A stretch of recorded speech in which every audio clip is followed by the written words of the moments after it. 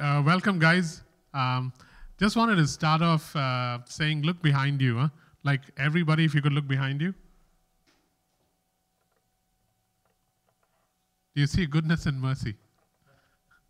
I know that sounds really dumb, but if I start at that kind of level, everything else will be much better. In fact, I heard one pastor say, look behind you, and then he said, did you see surely goodness and mercy? That's even worse. I decided not to start with that. Just went with goodness and mercy and not surely. But the point is this, guys. This is really bad for a start. But everything from here on will be like much better. And so, guys, but to get serious now, just think of this. We as a people or a church have not experienced what thousands in the world are experiencing, eh? And I just want to acknowledge His goodness and mercy upon us as a family, that we've been kept safe from sickness. We've been cocooned and insulated under His protective care, under His stripes. And then even though some of us have had reduction in the number of hours, perhaps don't have a job temporarily, God has been able to provide marvelously for me. The few people that I called up who had layoffs or who were at home said how well they were provided for. Again, it's a hand of God. And so I just thought it's time to acknowledge that over the last 2 months, over the last 60 days, God has been really good to this church. Yeah, we got to acknowledge that, eh? Surely goodness and mercy has followed us over the last 60 days. He's kept us protected. It's almost like Isaiah 4, verse 2. Let me just read that. Isaiah 4, and then we can start. Isaiah 4, verse 2 onwards, I think. Yeah, it says here, verse 3 onwards, then the Lord will create over all of Acts29 and over those who assemble there a cloud of smoke by day and a glow of flaming fire by night. Over everything the glory will be a canopy. It will be a shelter and shade from the heat of the day and a refuge and hiding place from the storm and the rain. Let me read it from the Message.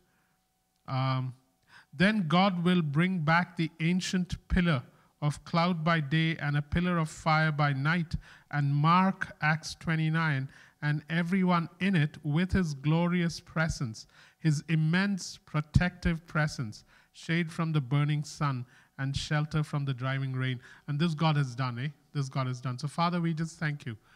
I just so want to thank You, oh God, for taking care of this church, for protecting it, for keeping it safe from sickness and disease and plague, for providing, oh God, even when hours were reduced and we had to stay away from work.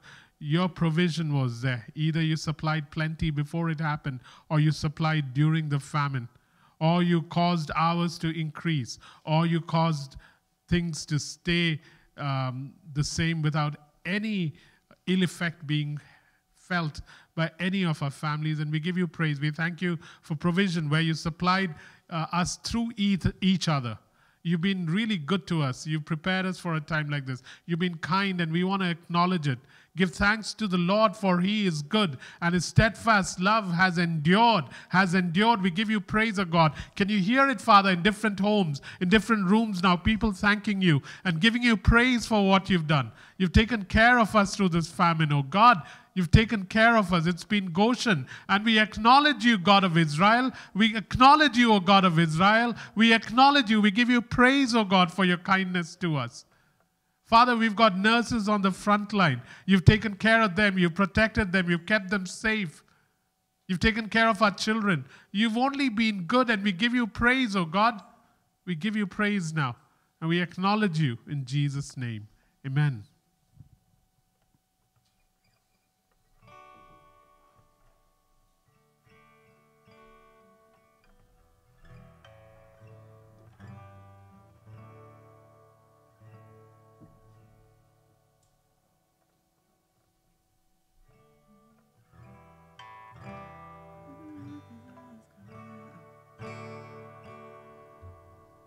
Swing wide, all you heavens, let the praise go up as the walls come down. All creation, everything with breath, repeat the sound. All his children, clean hands, pure hearts, good grace, good God. His name is Jesus. Swing wide, all you heavens, let the praise go up as the walls come down. All creation, everything with breath, repeat the sound. All his children, clean hands, pure hearts, good grace, good God. His name is Jesus. Swing wide, all you heavens, let the praise go up as the walls come down. All creation, everything with breath, repeat the sound. All his children, clean hands, pure hearts, good grace, good God. His name is Jesus. Swing wide, all you heavens, let the praise go up as the walls come down. All creation, everything with breath, repeat the sound. All his children, clean hands, pure hearts, good grace, good God. His name is Jesus. Oh, swing wide, all you heavens, let the praise go up as the walls come down. All creation, everything with breath, repeat the sound. All his children, clean hands, pure hearts, good grace, good God. His name is Jesus. Oh, swing wide, all you heavens, let the praise go up as the walls come down. All creation, everything with breath, repeat the sound. All his children, clean hands, pure hearts, good grace, good God. His name is Jesus.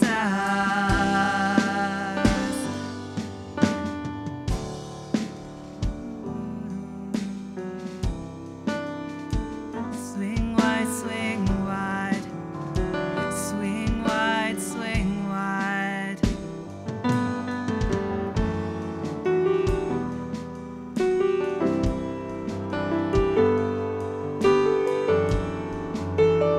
Swing wide, swing wide, oh, swing wide, all you heavens, let the praise go up as the walls come down. And all creation, everything with breath, repeat the sound. All his children, clean hands, pure hearts, good grace, good God. His name is Jesus. Sing one more time, swing wide. Swing wide, all you heavens, let the praise go up as the walls come down. All creation, everything with breath, repeat the sound. All his children, clean hands, pure hearts, good grace, good God. His name is Jesus.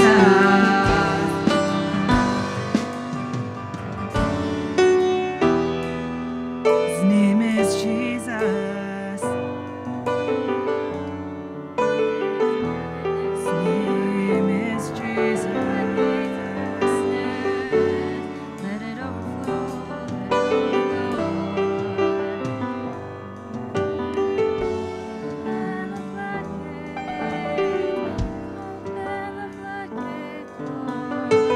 Father, Habakkuk 3 says, Lord, we have heard of your fame.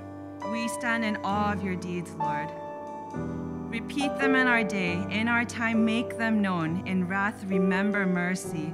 Lord, we have heard of your fame. We stand in awe of your deeds, Lord. Repeat them in our day. In our time, make them known. In wrath, remember mercy. And I'll just skip to the message for verses 3 to 7. God's on his way again. He's retracing the old salvation route. Coming up from the south through Teman, the Holy One from Mount Paran. Skies are blazing with his splendor.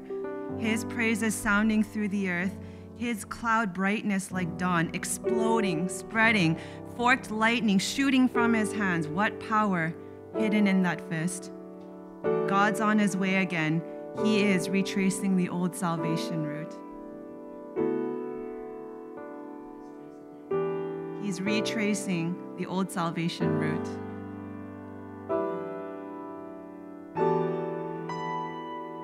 So as your goodness multiplies, Father, as your healing multiplies, as your works just explode around the globe, may your fame explode with it, Father. Yeah.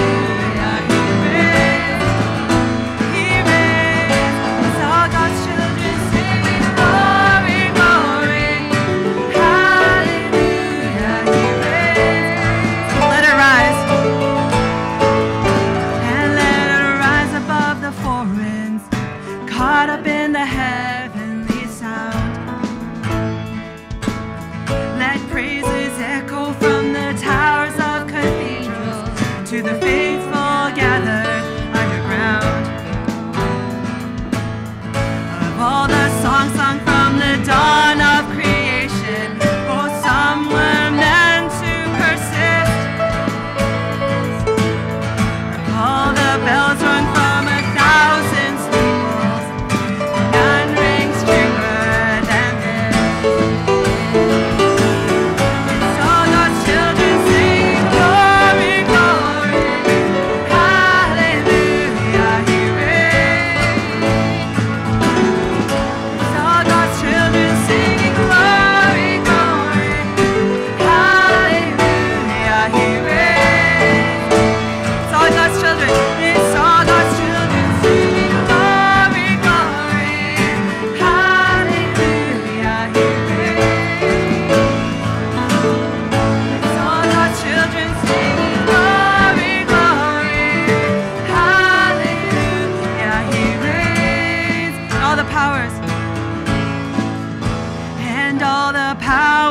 of darkness, oh, they tremble at what they just heard. 'Cause all the powers of darkness, they can't drown out a single word. Father, we sing this because we take you seriously. We sing this because we take you seriously. I can't remember where I just read it, Father, but in the message it says, faith can be equated to taking you seriously, and we take you seriously, God. So as we sing these words, we're declaring we take our God very seriously.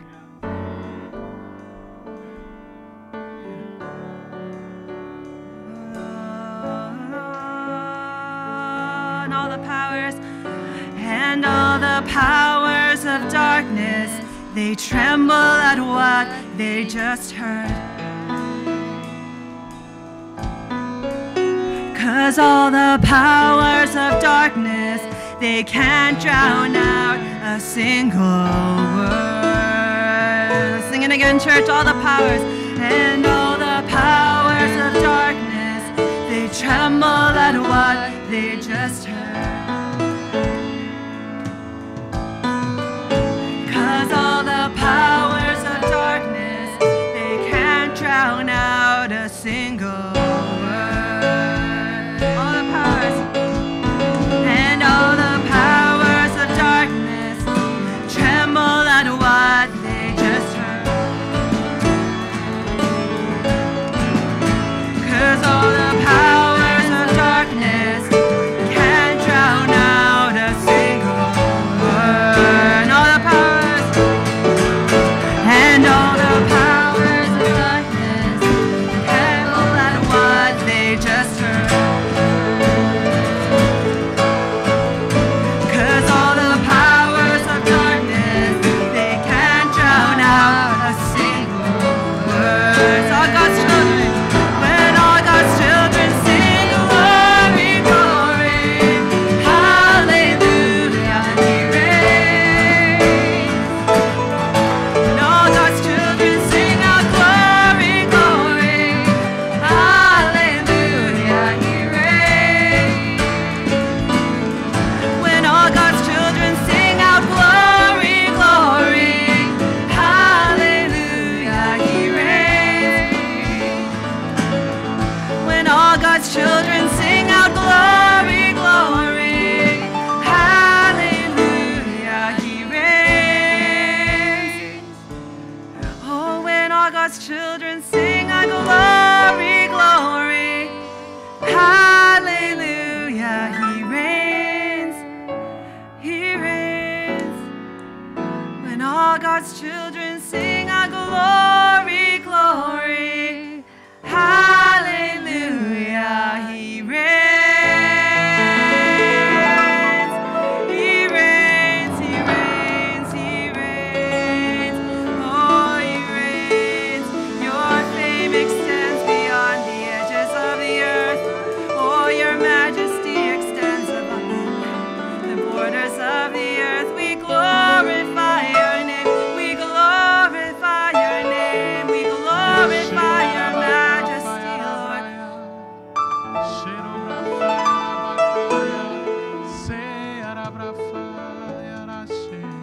Glorify, we glorify you.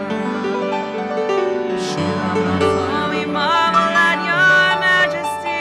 We marvel at your saving grace. We marvel at your works.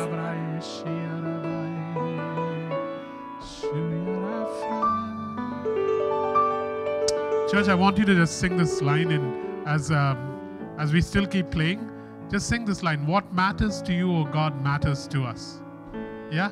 What matters to you, O God, matters to us. So as both the guitar and the drums and the piano play, just sing this line and let God begin to show you His heart.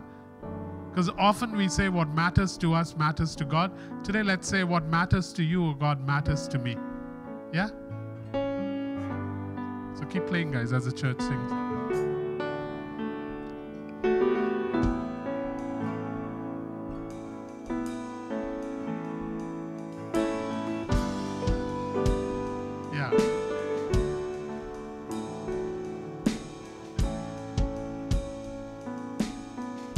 matters to you, oh God, matters to me. Hear it from 100 voices right now. What matters to you, oh God, matters to me.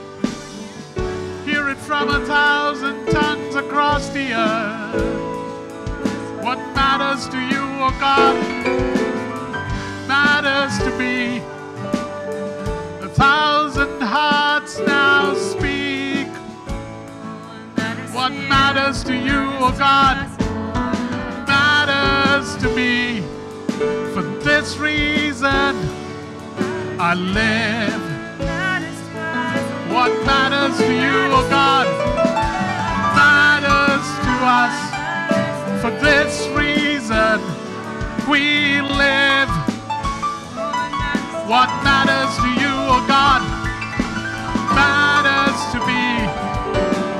This reason I live.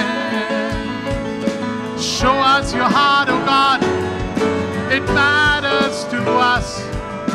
Show us, Lord, your heart. Show me your heart, oh God, because it matters to me. Matters to me, oh God.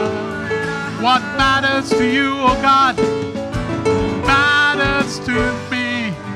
1,000 tongues will now sing. What matters to you, oh God, matters to me, matters to me, oh God. Oh, ya brava, ya brava, she ya brava, ya fara brava, ya se. Let our hearts burn for what yours burns for.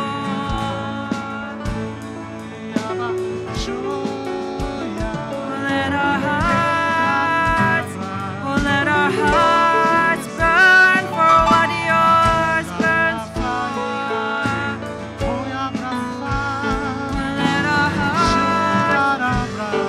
Let our hearts burn for what yours burns for.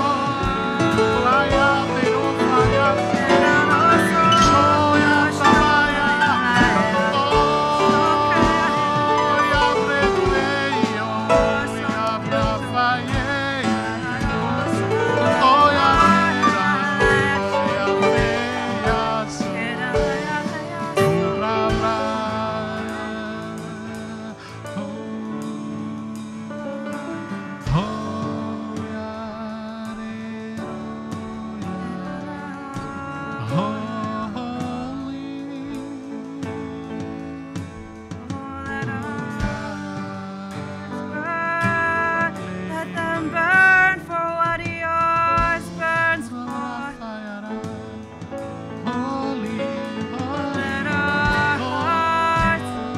Let our hearts burn for what yours burns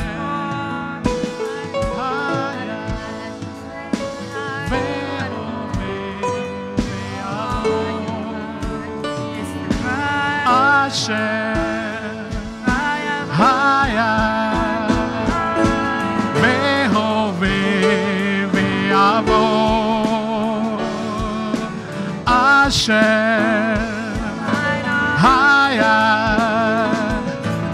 Vehove, Ve'avo. Who was and who is and who is to come, the King of Kings. Asher, Haya, Vehove, Ve'avo. We bless you, Father. Seek your fame, O God.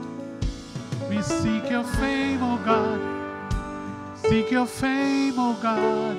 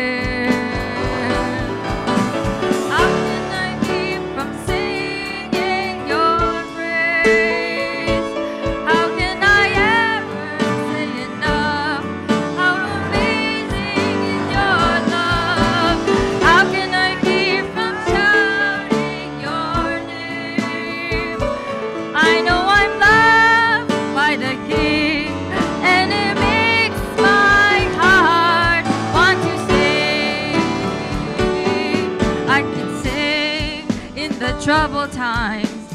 Sing when I win, I can sing when I lose my step and I fall down again. I can sing 'cause you pick me up. Sing 'cause I can sing 'cause you hear me, Lord, when I call you out in prayer. I can sing with my last breath.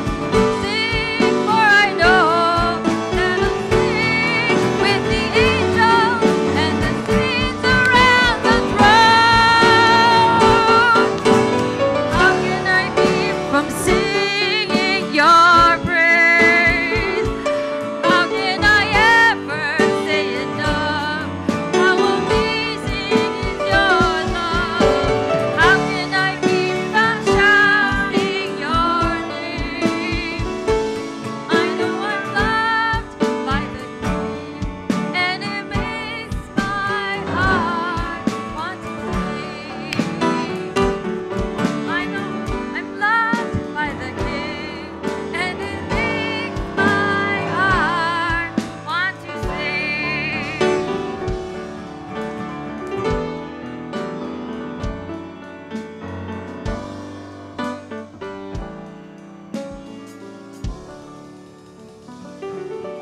Can I say something? I just want to say that I know my praise is always broken, and I'm not really proud of my own singing, but I'm always really glad for the opportunity to sing to my God because He loves me so much.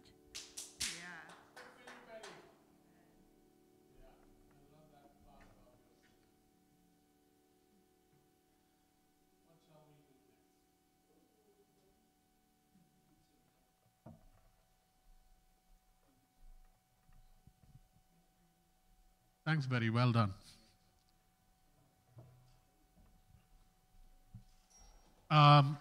Anyone who sends us one song that you want to do, and the first one who sends it on the chat, we'll sing it.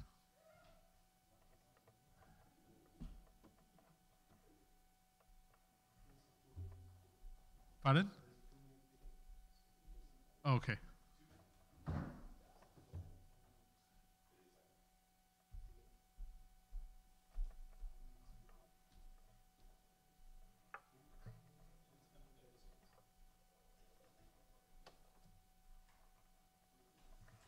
Anything?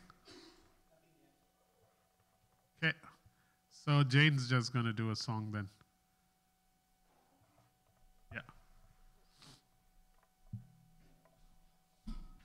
We're not just singing for the sake of singing. I just feel that there's a simplicity in our worship today that God is enjoying. So we'll give Him some more simplicity. Yeah.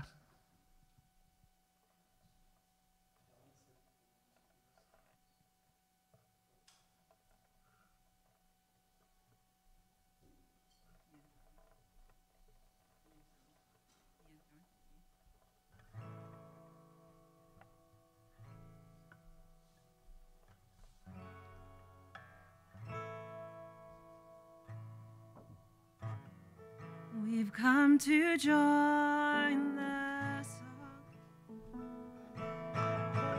sung long before our lives, to raise our voice alone, heaven and earth alike. We've come to join. We've come to join the song sung long before our lives, to raise our voice alone.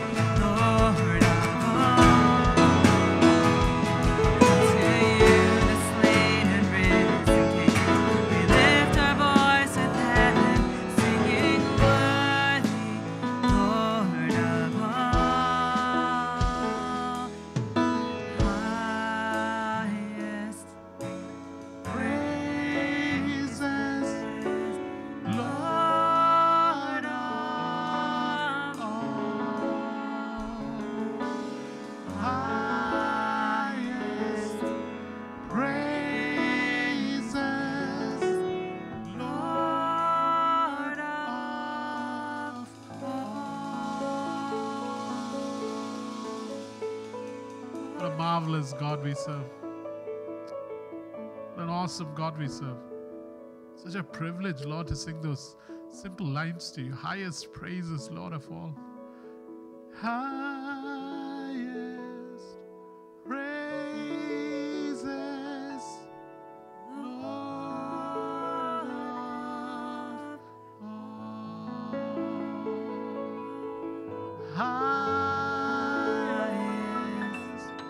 praises, Lord of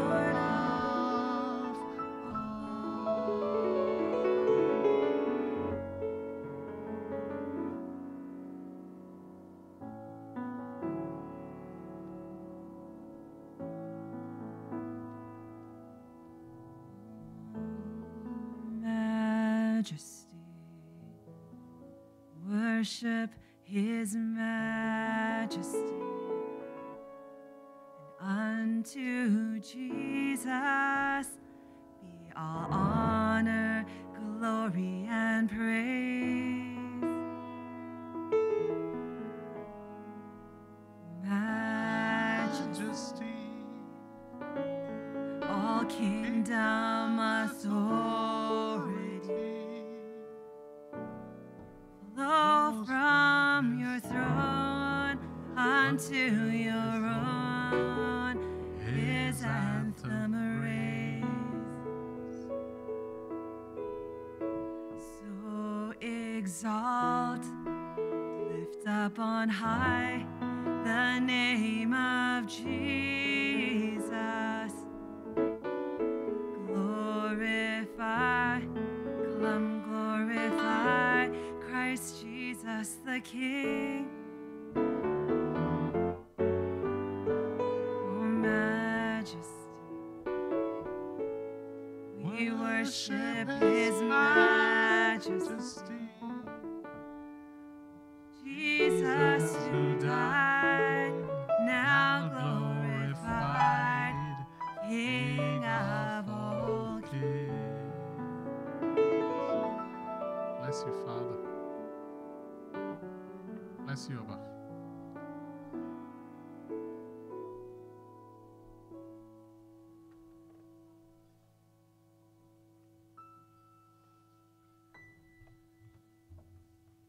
For from you are all things, to you are all things, you deserve the glory.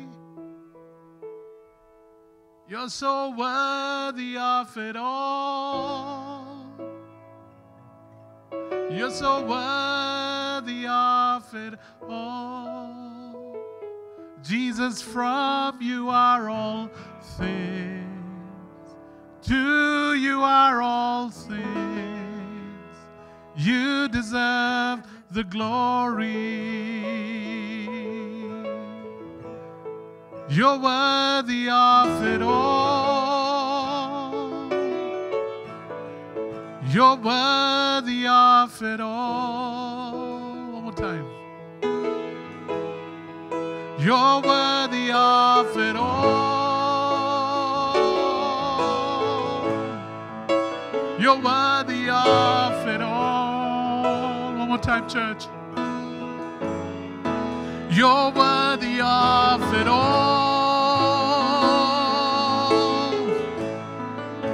You're worthy of it all. One last time, you're worthy of it all.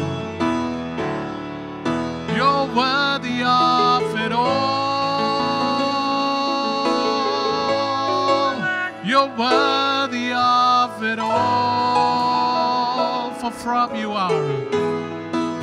For from you are all things, to you are all things, you deserve the glory. For from you are all things, for from you are all things, to you are all things, you deserve the glory. For from you are, for from you are all things, to you are all things, you deserve the glory. one last time. For from you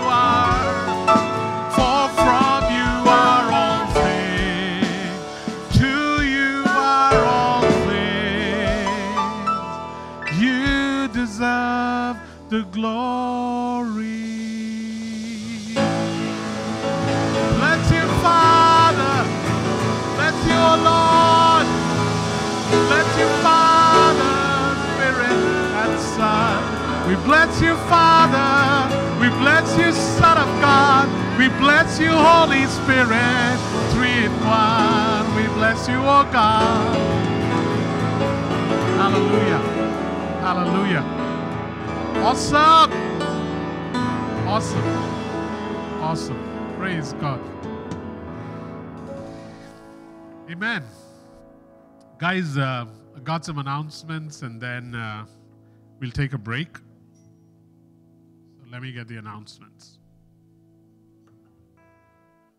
For from you are all things. To you are all things. You deserve the glory. Okay, so a couple of prayer requests, guys. One, Dagmar found out from Anne this week that Dagmar, who was not steady on her feet when she went into Richmond General, this week, with the help of a nurse, started walking, and that was a significant progress. That means something is healing in the area of the brain that previously was preventing her from walking on her own. She's begun walking, so that was significant. We had prayed last week that a place open up in the home that she was planning to go for physio and stuff like that. It still hasn't opened up. So pray that, oh God, whatever you need to complete at Richmond General, let it happen, so that as she goes into this home, she goes with everything that needs to be done already taken care of. So pray again for an opening so that Kamal and Anne and others can start visiting her, because at present they can't because of COVID. So that is one request. 2, Praful's dad is going for a surgery tomorrow morning because of certain blocked tubes. So just pray that the surgery goes really well, that they make a decision, because they're still trying to decide whether or not to make a decision one way or the other. His name's Prem, P-R-E-M, and pray that it goes well, that there be no pain, man, because he was suffering from pain over the last 2 days, but today it's been much better. Just pray for those 2 things. And given the condition of hospitals during COVID in India, it becomes very difficult. So just pray that God will undertake like he's undertaken for us and for Praful here. Let him now, let that extend to Praful's dad and mom. Yeah? So pray for that. And then, ever since we've spoken about this desire of God to bring release on earth, you'll be surprised at how many different difficult raise a hallelujah cases have come our way in the last 1 week. At least 5 really serious, difficult, different raise a hallelujah cases. Why do I call them raise a hallelujah cases? Because I just think God is deliberately sending it our way so that we can experience what release looks like. And so I'm raising a hallelujah before I even pray for these different needs. And most of them are from outside of Acts 29. So just wanted to let you know. And then some real good news. There's just 32 Fridays left for Christmas. 32 Fridays from now, we'll be celebrating Christmas. Isn't that good news? No, nothing there. Okay, let's try the next one. Maybe I'll get some applause. 9 Fridays from now, in 60 days, it'll be July 17th. Maya's birthday. No applause for that one either. There we go, at least some applause for that. And then 1 Friday from now, we might actually start meeting together. So initially we might have to limit the number of people that come, because Pilgrim plans to start on the 31st. When I spoke to some of the leaders at Pilgrim, they said that perhaps next week we can have limited numbers as they set the space up, because they have to follow protocol, because they are the hosting church.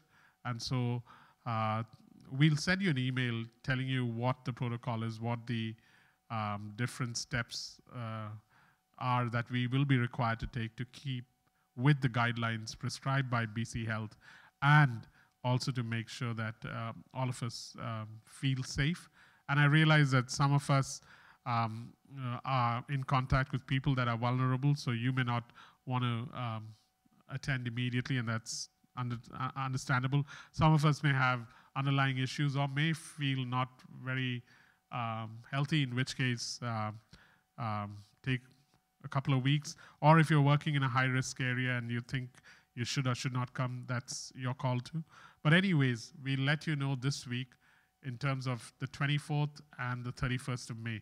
31st is a sure thing, but next week we can still have more people than we presently have.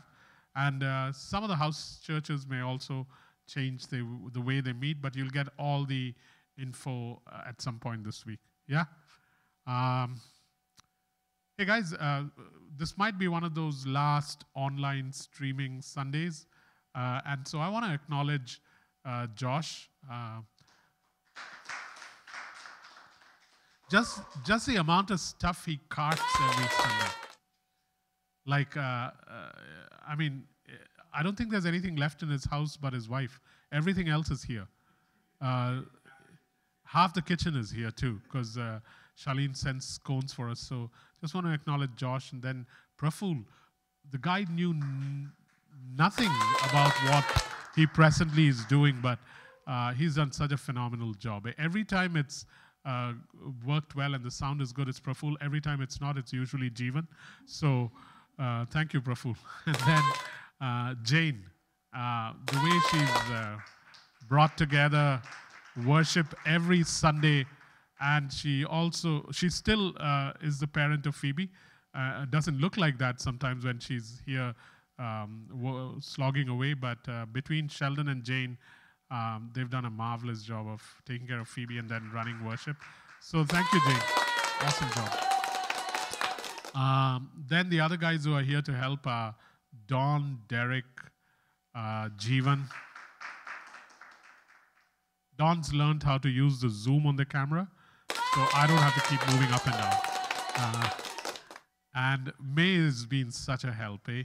She turns up every Sunday and helps. And then I can't stop without expressing gratitude to our wonderful pastor, Jacob. He's been just so amazing through this season, eh? And thanks again to Betty and Emily and all the others who've made such amazing contributions. Like Aaron, my God, he's a famous pop star now. Check YouTube out. Just type in Aaron and see what happens. So, thank you. And go Canucks, go. Alrighty, the next thing is lots of announcements today, because we don't have anything else to add to the service today, but we don't want to fail you by stopping the service within 2 hours. So there'll be a new series on Favour and Release that we'll start, just like Open Up Your Ancient Doors. So watch out for that. We got a new Facebook page that's open to public. So if you want to direct people to a Facebook page, check the details out at Expression, which is a closed group. We got a blog. Check out the blog. Some of the stuff written on the blog, I thought to myself, oh, shucks, didn't know these guys had that much buddhi. Buddhi is Greek for, like, spiritual intelligence. So, and then in the future, we won't live stream worship, but we might still record the teaching so that others around the world can watch. Wanted to read out a scripture that Josh sent me. Let me just grab my phone. Can you grab my phone? And I'm going to read it out, and I pray, God, that it blesses you, because it might be a word in season for somebody. It's from Isaiah 43. Isaiah 43. And I'm reading from the Message. Isaiah 43. 16 to 21. Isaiah 43, 16 to 21. I just got a text from someone at Acts29 saying that Pastor Jacob is so humble, he never mentions himself. Reading from Isaiah 43, verse 16 to 21 from the Message. So may it minister to more than one or two people as you hear it. This is what God says. The God who builds a road right through the ocean, who carves a path through pounding waves. The God who summons horses and chariots and armies, they lie down and then they can't get up. They are snuffed out like so many candles. And this is the bit that I really think is for some of us. Forget about what's happened. Don't keep going over old history. Be alert, be present. I'm about to do something brand new. It's bursting out. Don't you see it? There it is. I'm making a road through the desert for you, rivers in the Badlands.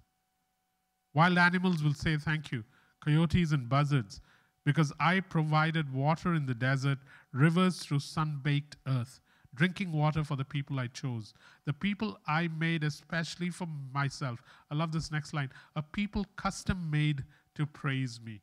So let me read a couple of lines that really stand out for me. Forget about what's happened. Don't keep going over old history. Be alert. Be present. I'm about to do something brand new. It's bursting out. Don't you see it? There it is. I'm making a road through the desert for you. The people I made for myself, a people custom made to praise me. Yeah? On that note, we'll take a break for about 3 to 4 minutes, and then we'll come back with the teaching.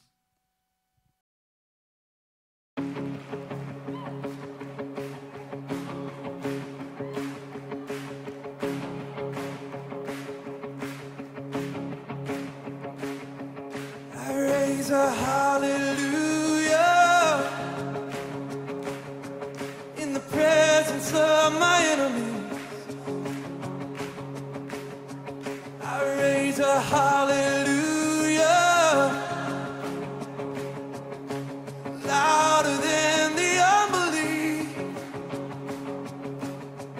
I raise a hallelujah.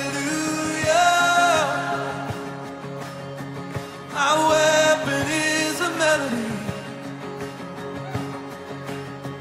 I raise a hallelujah. Heaven comes to fight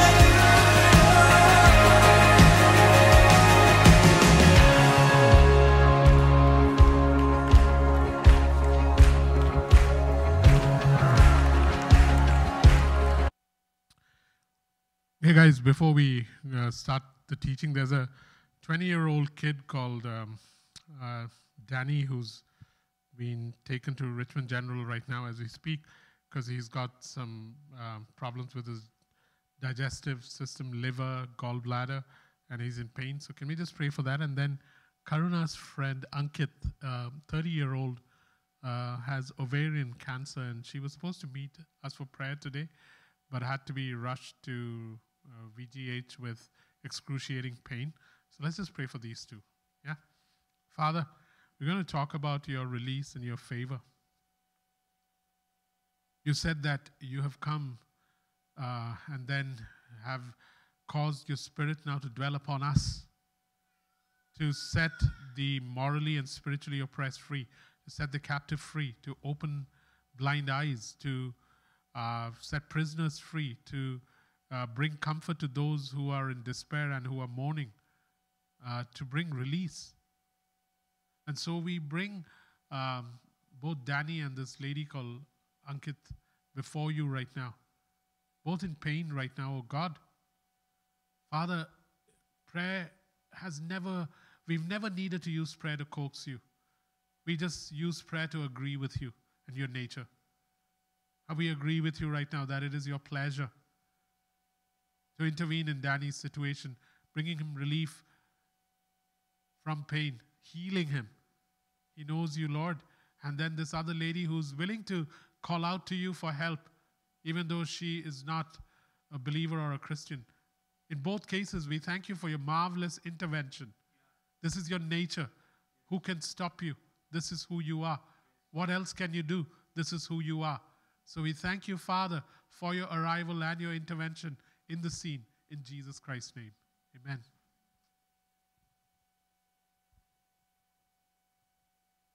Okay, guys. So let's just go back to last week and then trace where we were at and then move from there. Move forward from there.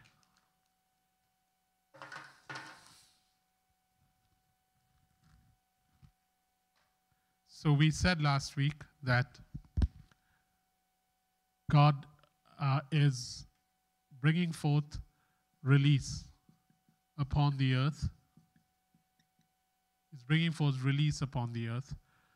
And this release will take the form of unparalleled kindness,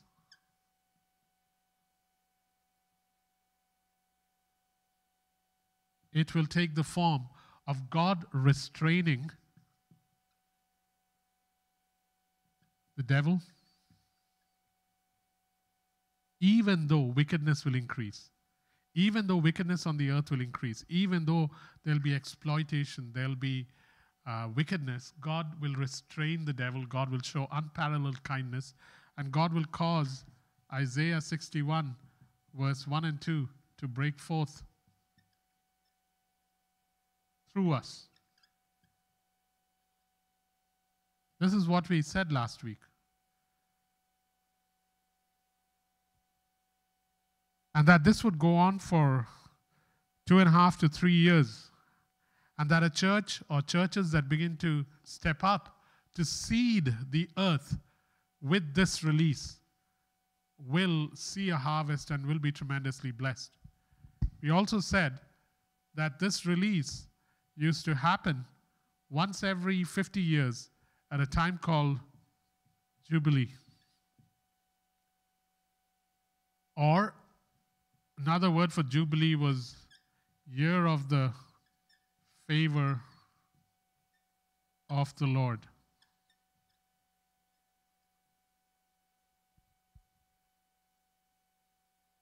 And one of the things God wants to do is to say to the earth that you don't have to wait for 49 years or 5 years or 6 years or 7 years. I am your Jubilee.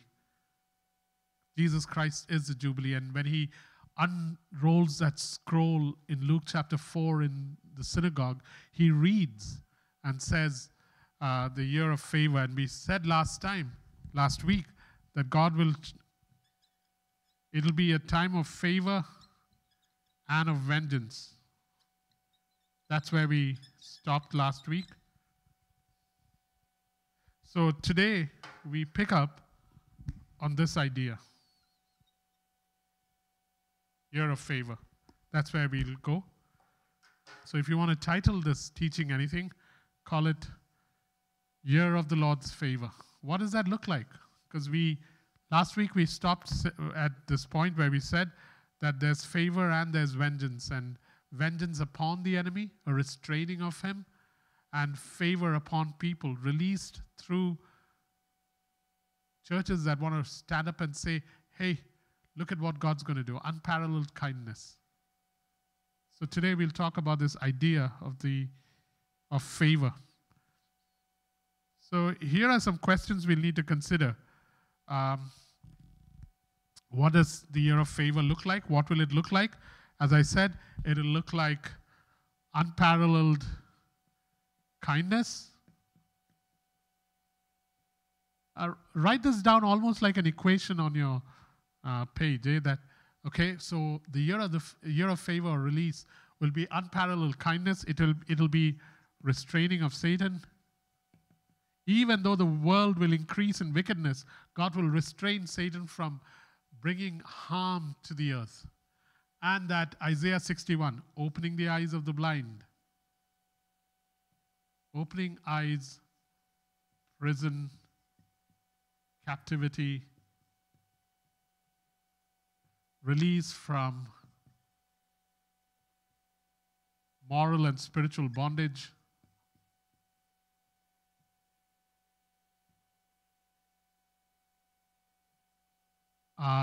comfort to those in despair and sorrowing. These are the things that God wants to do for the next 2.5 to 3 years. Isn't it awesome that we get to be a part of who God is? Because this is who He is. So, if this is what the year of release of favor looks like, the next question you need to ask is, what will it take for favor to flow through us? What will it take for favor to flow through us? What will it take for favor to flow through Acts 29?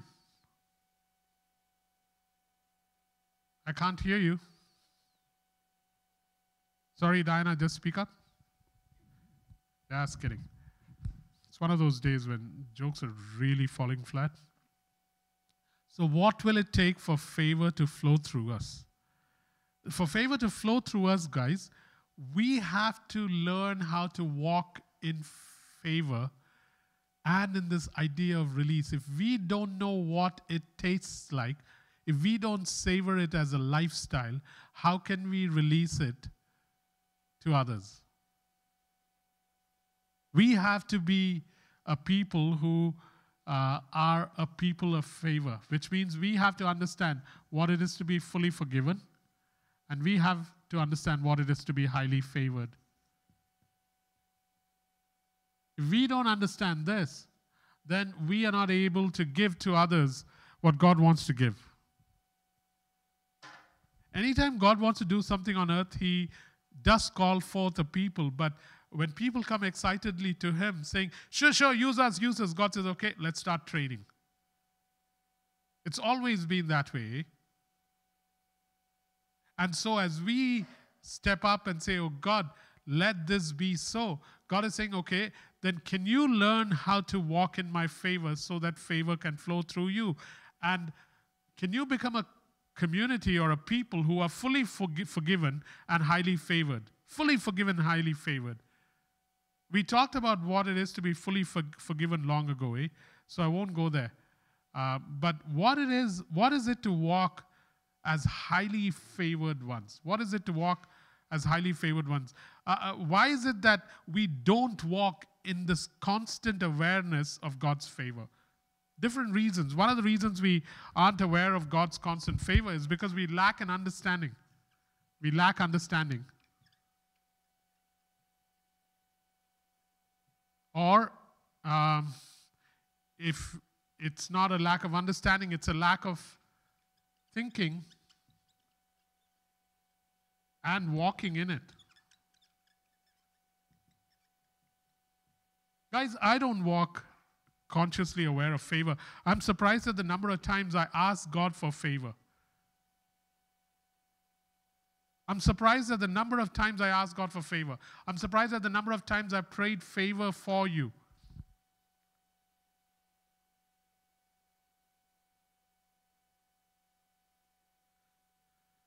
Sometimes we don't think much of favor because we get a whole lot of trinkets and baubles from men, and that suffices, as in a few positions here, a little bit of recognition there, and we think that is favor, and we just gloat in it when God's favor is far more excessive. Sometimes we don't know what favor is because it's been robbed. Satan loves robbing us of favor. God the Father loves robing us with favor. Satan loves robbing us of favor. He tried this with Joseph. The Father robes, Satan robs. And then finally, sometimes some of us have received favor, but what happens in Christendom is very often favor becomes an entitlement. And when that happens, like it says in Deuteronomy 6, verse 10 to 12, God warns them, saying, listen, I've given you wells that you did not dig, vineyards you did not plant. I gave you houses that you did not build. Once you begin to live there, do not forget who I am. And people did. Jesus, on the other hand, had tremendous favor, but in Philippians 2, verse 6 to 9, instead of seeing himself entitled to favor, Jesus actually emptied himself out. These are the different reasons why I don't walk in favor, you don't walk in favor, why favor is not like breathing for us. And so, just want to launch into this idea of what favor really looks like.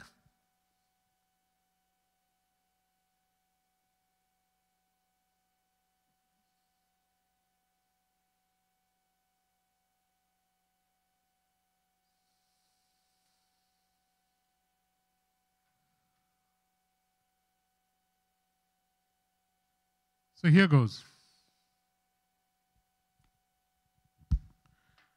Before I start defining favor, just listen to this.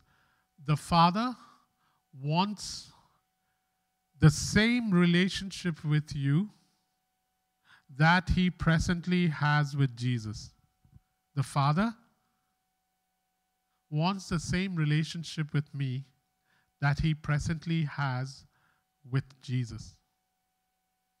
And He's relentless in His wanting this. He doesn't get put off that I'm not interested. He doesn't get put off that I turn away. He doesn't get put off that I sometimes serve the father of lies. He doesn't get put off that my interest fluctuates. He doesn't get put off that sometimes my heart is fickle. Because He is relentless in wanting the same relationship with me that He presently has with Jesus. How does He go about this? He goes about it by loving me right now like He loves Jesus and never slacking off or holding it back. He goes about this relentless pursuit by loving me right now as I stand here and speak to you, just as He loves Jesus. He does not hold it back. He's continuously pouring it out, trusting that it will be powerful enough to become first a distraction, then something that draws me, and then becomes my default. That aside, He also bestows on me right now the favor that Jesus presently enjoys and has always enjoyed. He bestows on me the favor that Jesus enjoys. I would suggest to you that none of us actually on a daily basis think that this is our existence.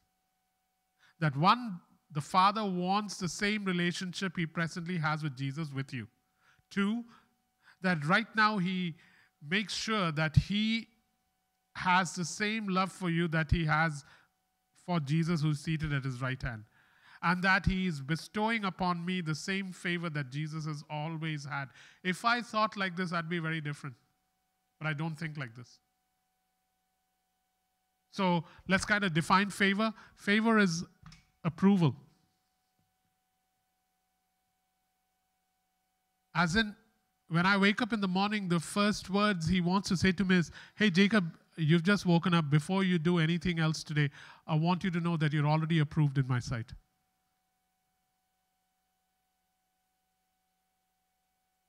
Children experience it. Babies experience it. Once they grow up and can talk, it begins to wear off.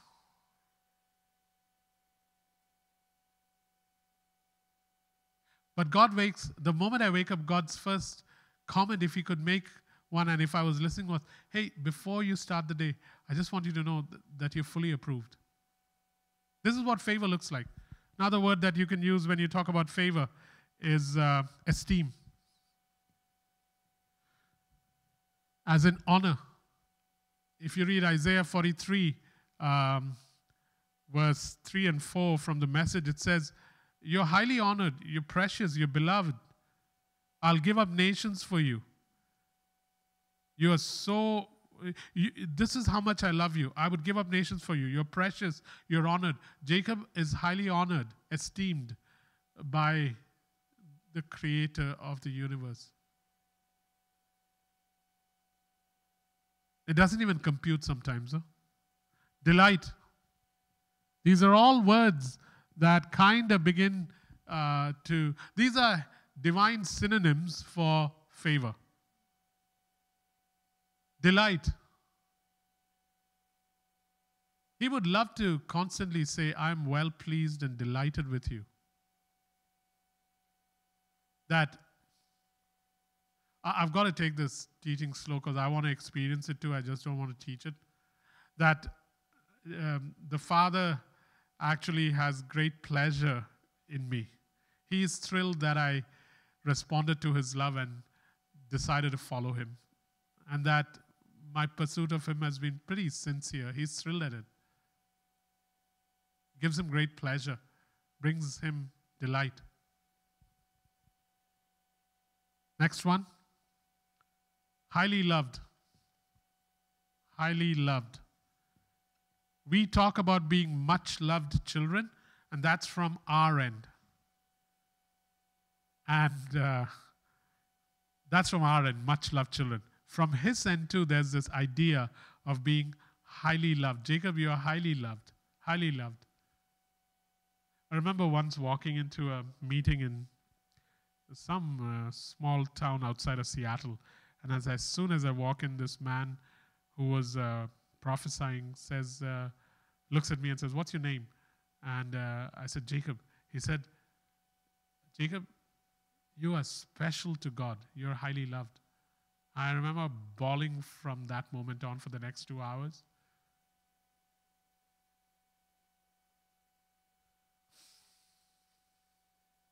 Demonstrated kindness. Demonstrated kindness. Not biblical kindness as in hiding in the Bible. This is kindness that is evidenced through a demonstration of ways that God puts into motions so that I actually experience his kindness. I think this is the advantage of living longer. You can look back and see so many incidents of tremendous kindness. Demonstrated kindness. And you don't have to go looking 3 months ago, 2 months ago. You can look yesterday and I can think of just fabulous kindness from God. This is favor. The odd thing about favor, remember how I started the service looking for Shirley? It's this idea of kindness of God following you. Favor follows you. It surrounds you.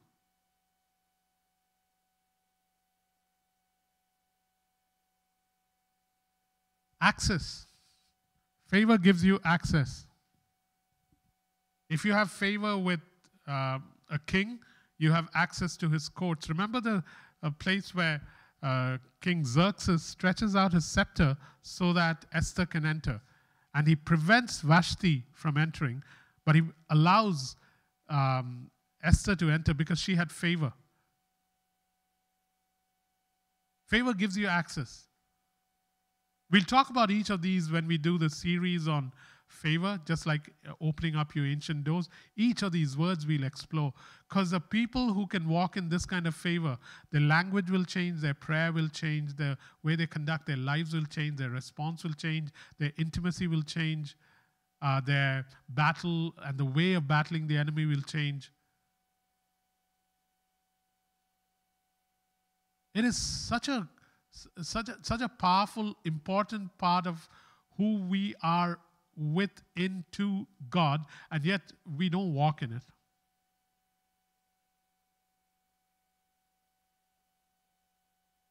I love this next word. It's not mine. Intentional bias. Intentional bias. God has an intentional bias towards me. God has an intentional bias. It's not by mistake. He has an intentional bias towards me. He can pick me out of a line and be biased towards me. There's an intentional bias. Here's another one. You may not believe this, but I'm beginning to believe this. He often wants to say, if you will listen, that you're my favorite. You're my favorite. And there are days when it's absolutely true. You're my favorite.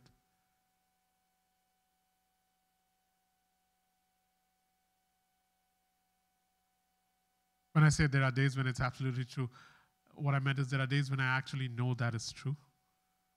Every day he says it, he's sincere about it. Then there are extra benefits. If there's favor, there's always extra benefits. Like it's not standard benefits, it's extra, it's bonus.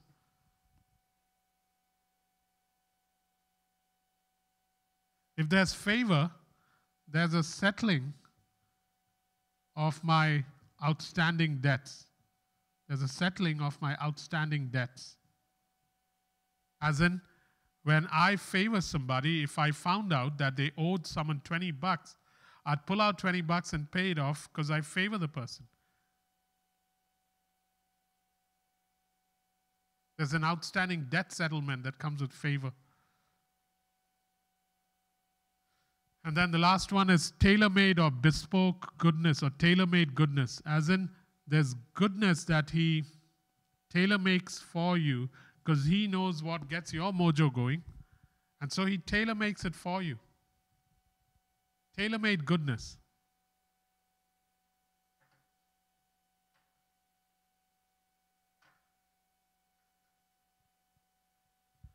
So let me put it this way. Favor is the goodness. Favor is the goodness and kindness of God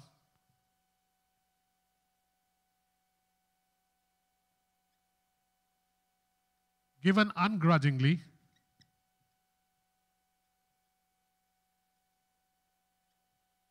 because he simply adores you. Because he simply adores you. This is not the kind of adores you as in adoration, but adores you as in, but what do you do with these words? What word can you use? Favor is God's goodness and kindness given to me ungrudgingly in Christ, because of Christ, ungrudgingly, given to me ungrudgingly. For the rest of my life, for a lifetime. Why? Because he simply adores me. Do you know what this could do to my life? It would ruin me if I actually came into grips with this. It would make it impossible to escape God. It would make it impossible to escape this way of thinking. You will not be able to escape favor when you think like this. You will anticipate favor in every circumstance. You will anticipate favor in every circumstance. But after all this, I can still miss out on this because I will not find time this week to understand it, to think about it. And so it will be words I parrot, but I do not experience because I cannot find the time to understand or think about it. You always inhabit what you think. Please don't forget that. There's just no other way around it. Truth is learned through repetition. You inhabit what you think. To think is to ponder on something with the help of the Holy Spirit so that it goes deep into spirit and affects the soul. Think is not repeating these words to me.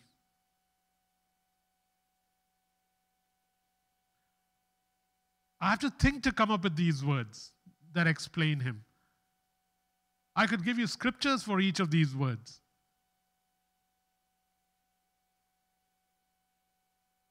Yeah. Any questions before we go on? May I not be caught not thinking about this, because if I don't, it'll be one of the best messages I've ever preached, but it won't be my experience.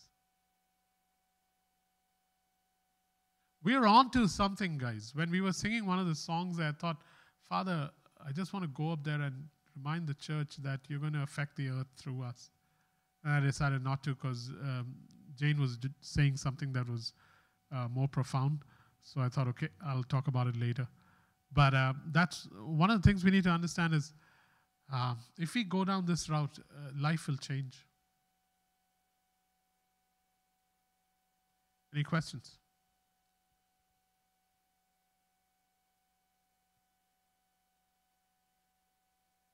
Have you noticed in this whole list, there's nothing about earning, deserving, nothing.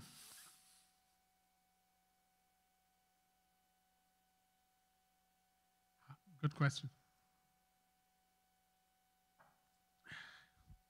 How can we all be God's favorite? The simple logical answer is just mind-boggling. Because Christ is in you and you are in Christ, and Christ is God's beloved Son, you are therefore as favored, as loved, as special as Christ himself, and therefore you become highly favored.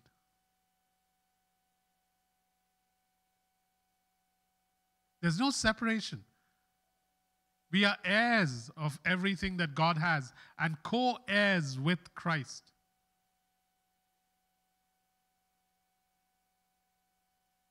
It's fascinating that that's the answer.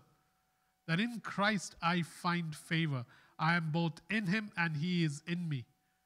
Everything about the Father is attracted to the Son.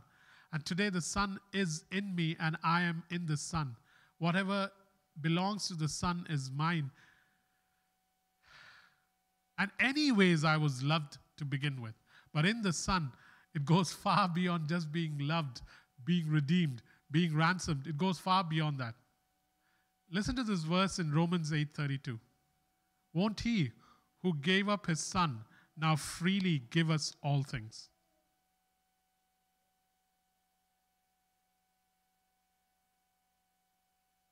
So let's continue down this road with figuring out, okay, so what else does favor look like?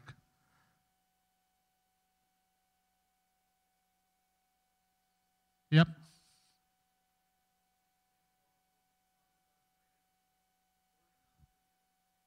Yeah, this is very powerful. How does our prayer change before and after understanding favor? Many of the things that you stand in faith for will no longer be required once you know favor. The language of prayer will change too, because you will now operate from a place of knowing what is yours in God because of his heart towards you. The goodness of God will become more and more evident. Every promise from the word will carry in it favor, provision, goodness, release. If you are all that we said you are, the confidence you have in God will grow like crazy, like it'll escalate. Striving will become less. Outcomes will take on a guarantee. Not of this is what I want, but I am so sure of the goodness of God in this circumstance. It is now unavoidable. Promises will carry the heart of God in them. If God has said it, either through a rhema word or through the word, it must come to pass. You become confident of this. Prayer changes completely.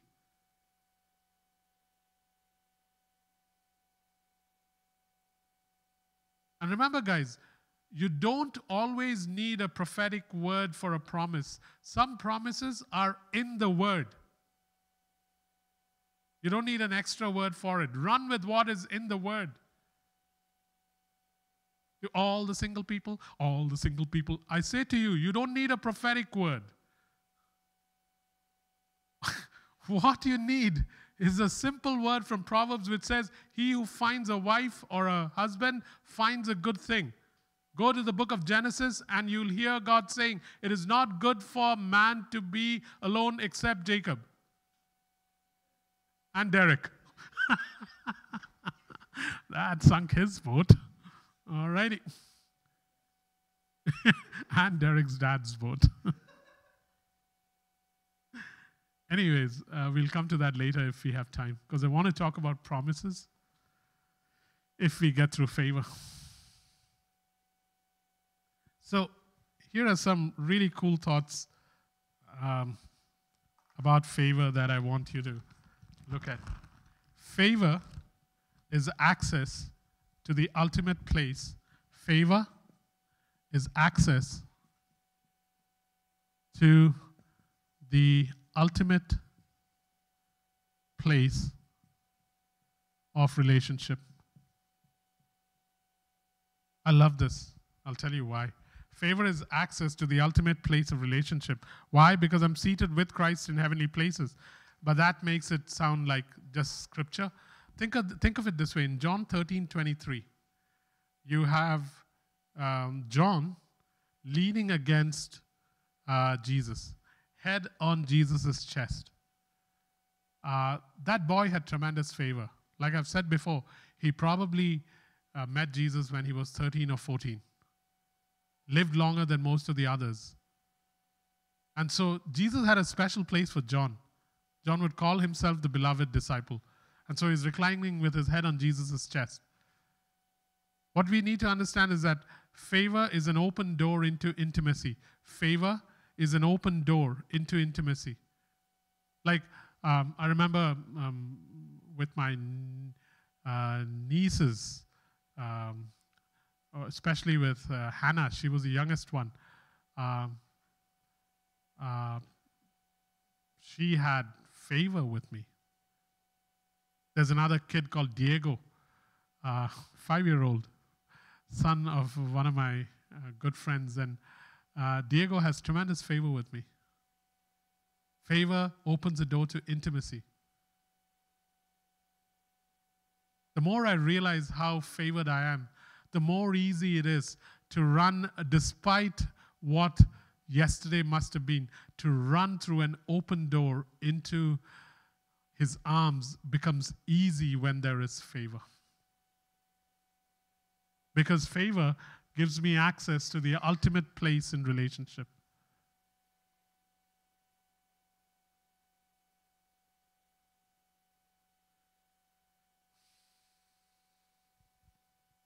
Second, favor is the fullness of permission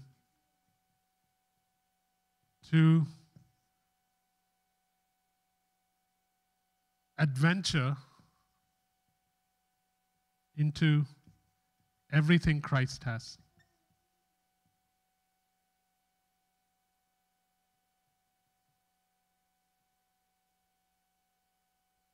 Favor is the fullness of permission you actually have to adventure into everything that Christ has.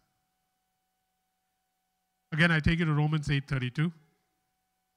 If he who freely gave us, if he freely gave us his son, will he not freely give us everything else? Romans 8:32.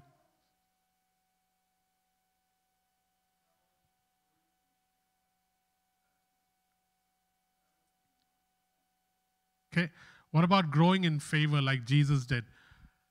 It is we who grow into favor. It is not God who increases his favor. We grow into favor by understanding this, thinking about it, practicing it, walking in it, using favor as a door into intimacy. Do you think of all the 12 disciples, John had any problem barging into Jesus' house any time of the day? Even Peter, who would stumble into things, would perhaps have been a bit careful. Not John. To the point that John probably knew Jesus' home and relatives so well that Jesus had absolutely no problem turning to John at the cross and saying, "Hey, here's your mom. Take care of her."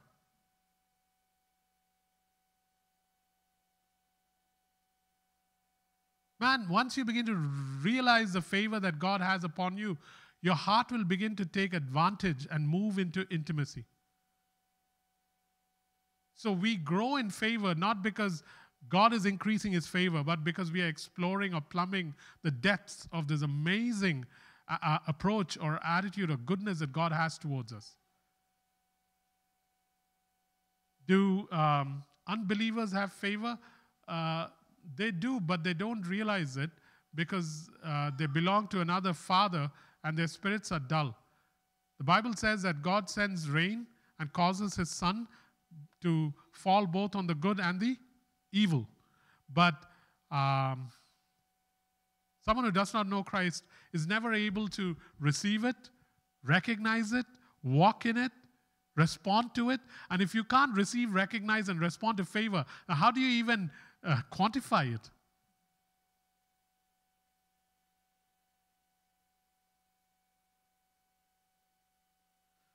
Favor is the fullness of permission to adventure into everything Christ has. One of the best examples I can give is, unfortunately, in a moment of weakness and error, I gave Jeevan the code to my home and the keys to my home. And so now what has happened is he now assumes that he has the fullness of permission to adventure into my home at will. And sometimes when I come out of my room, Jeevan's sitting there. Because he can let himself in. There are times when he feels like he needs to cook lunch on my stove, which I never use. It's called the fullness of permission to adventure into everything Jacob has. Only in this case, we now get, God is saying, hey, but don't you know you're highly favored, Jacob? Don't you know that you get extra benefits? Don't you know that you're approved before you start your day? Don't you know that my delight likes just tenting on you? Don't you know that you think you're much loved? I think you're highly loved. Don't you know that every day I find ways to demonstrate my kindness to you, whether you recognize it or not? Don't you know that you have access to everything that is in Christ? Don't you know that I have an intentional bias towards you? Haven't you seen that often enough? Don't you know that you're my favorite? There are days I know you've felt that. Don't you know that I've settled so many of your outstanding debts, spiritual, physical, material, relational, financial? Don't you know that I've tailor-made goodness for you? When you know all that, why will I not allow you to adventure into everything that Christ has for you? Come, Jacob, explore, explore. Jacob, you're so hesitant. You're always concerned about, am I good enough? Am I holy enough? How did yesterday go? Those things are important, but it always holds you back. Remember what Paul said in 2 Corinthians 6, where he said, Corinthians, we've opened our hearts to you, but your hearts are too small to receive our love. Jacob, I want to say the same thing to you. I've opened my heart to you. The Father, the Son, and the Holy Spirit, we have opened our hearts to you. But your heart is too small to receive that love, and therefore there is still distance and hesitation. Won't you begin to explore this idea of favor and step into all that I am?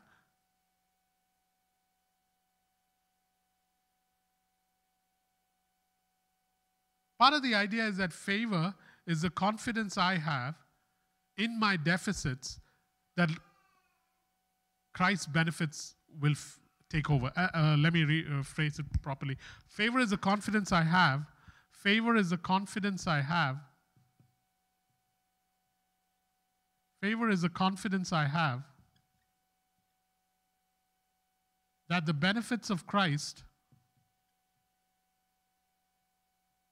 will fill my deficits.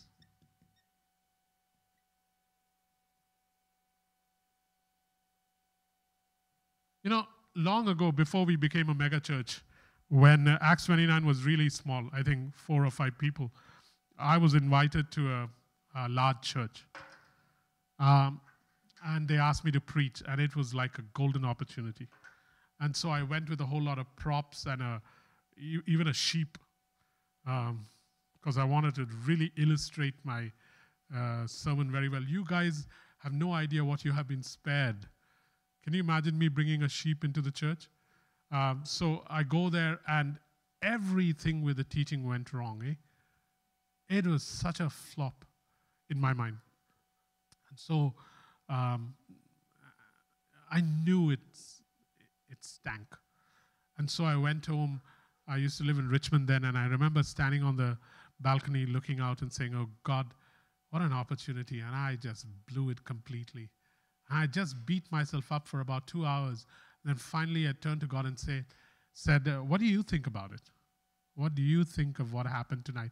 And I felt God saying, go stand out in the balcony. It was dark by now. I went, stood out in the balcony. He said, look up. And I look up. And there was this clear sky. And then as I would watch, clouds would come. And wherever there was a gap, the clouds would just fill that gap. And I'm looking at it for a while. And then I hear the voice of God as clear as day. And he says, Jacob, remember something. I'll always cover the gaps for you. I'll always cover the gaps for you. And I've never forgotten that. I just started bawling because that's a very natural thing for me to do. And I've never forgotten that. That was about 15 years ago, man. And whenever I've done a miserable job, and every so often that happens, I know that the deficits, the lack, the inadequacies are being compensated by no other than the Spirit of God himself, and that the gaps are covered. Paul caught this when he said, I boast in my infirmities and in my weakness, for when I am weak, then he is strong, and his grace is sufficient. His grace is sufficient, not like a little cookie that is given to a kid who's been craving for more, but grace is sufficient as in it fills the gap completely. It levels the depression. This is what favor does. These are confidences that we have to build up. Because then we won't try to compensate it ourselves. We won't try to compensate it ourselves.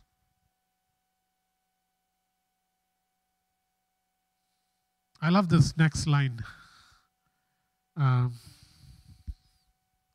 wrote it, I thought, that came out well. Favor,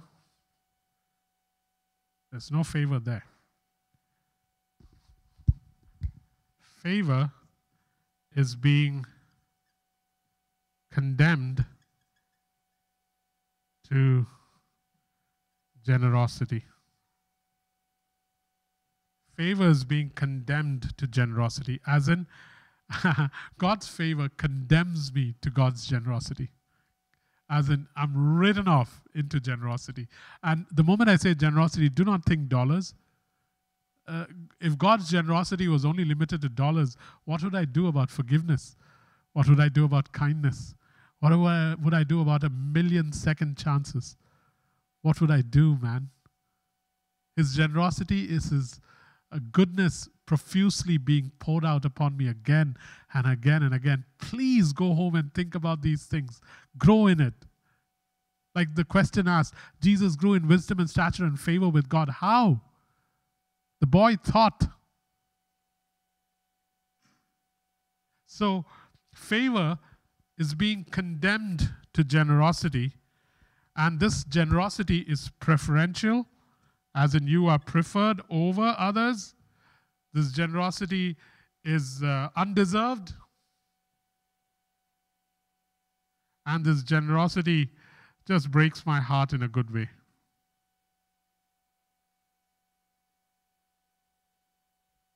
And if you haven't experienced it, then know that there is another level of living that you and I need to enter into. Favor is being condemned to God's generosity. And guys, this is not when there's a crisis. This is not when there's a difficult situation or when there's a Good Friday and Easter and Christmas. No. This is every day. Every day. To get up in the morning knowing, shucks, man, I am condemned. Really? What are you condemned to? To God's ridiculous generosity today. What did you do to earn it? Nothing, man. Totally undeserving. And what else? It's preferential, man. It's like the special card you get, preferential card, where you go through doors that others can't go through. It's preferential. It is undeserved. And every time that happens, it just melts my heart. It breaks my heart. It breaks my heart. I'll tell you some of the things that happen in terms of condemned to generosity on a daily basis. I'll be asking God a question, and as soon as I finish the question, there'll be a truck going past my door with my answer. A bold letters on it. And I'll, before I even savor the answer, it is, why do you do this? Who are you? Who am I? Don't you have other stuff to do? Do you have to respond immediately? Can't you take time? Aren't we supposed to tarry for the Lord through the night? Why do you respond so quickly?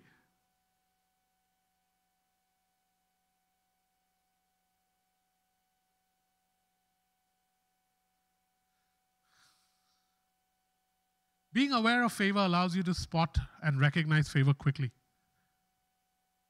You know, it's odd. When you buy a car, you notice other cars like yours on the road. Till then, they didn't exist. But the moment you buy it, like when I bought my bike, which I go cycling around Vancouver, now I recognize bikes all over the place. Before that, never had that experience.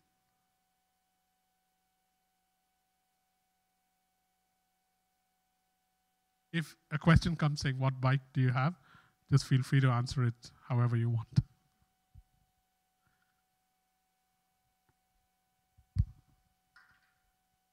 Here's another one. Favor is permission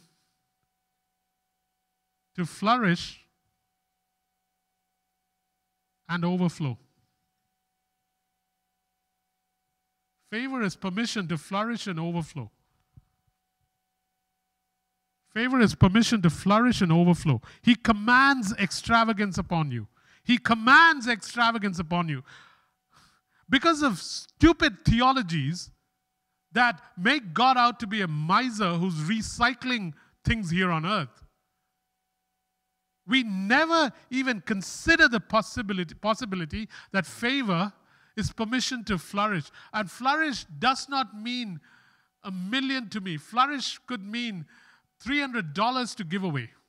Flourish to Bill Gates could mean $3 billion to give away. Flourish to someone in India could mean 300 rupees, which is $6 to give away. But favor gives you permission to flourish and overflow.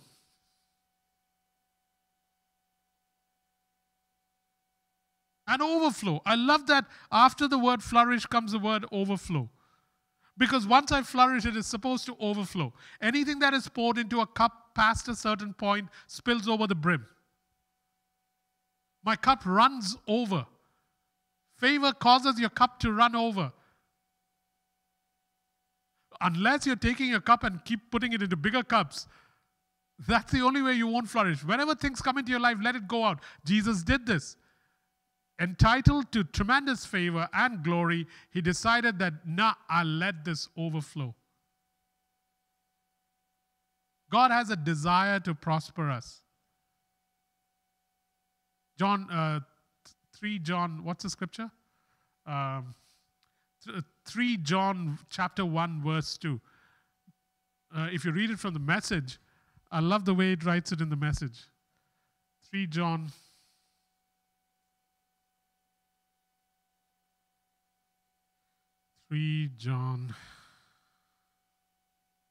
1 verse 2. No, 3 John.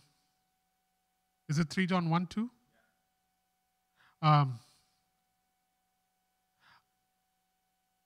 Yeah, the pastor, to my good friend Gaius, how truly I love you. We are the best of friends. And I pray for good fortune in everything you do and for your good health, that your everyday affairs prosper as well as your soul. Love it, eh? That your everyday affairs prosper. Maybe you're growing tomatoes. I wouldn't understand why. But you begin to prosper. Your garden begins to prosper. Your cooking begins to prosper. We limit prosperity to dollars and cents because our minds are so trapped in what the world says is prosperity. There's a question? Pardon? Oh, you grow tomatoes too. I thought you grow corn, Jeevan, and that you then can the corn that you grow.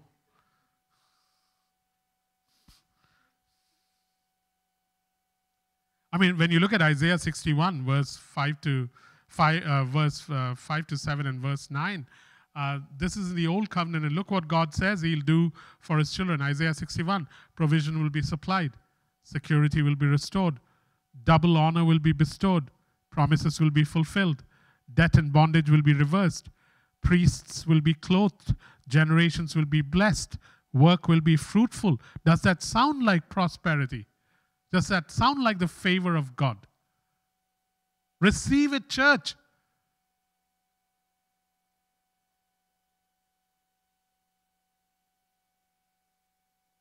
There's an expectation one should have.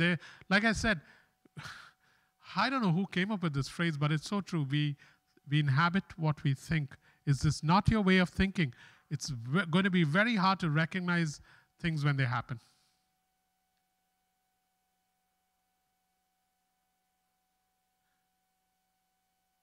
Someone gave me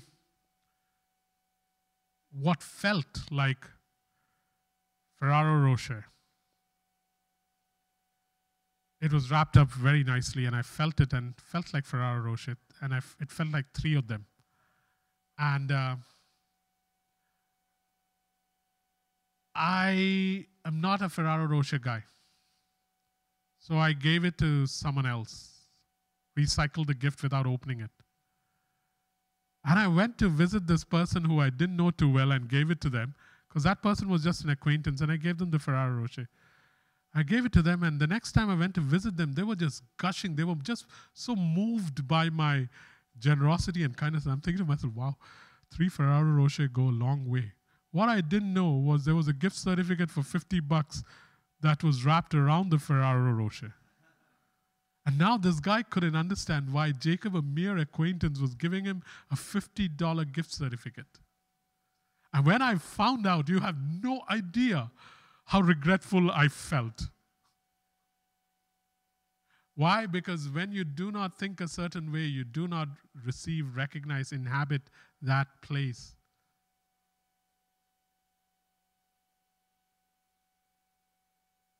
So nowadays I open every gift before I re-gift it.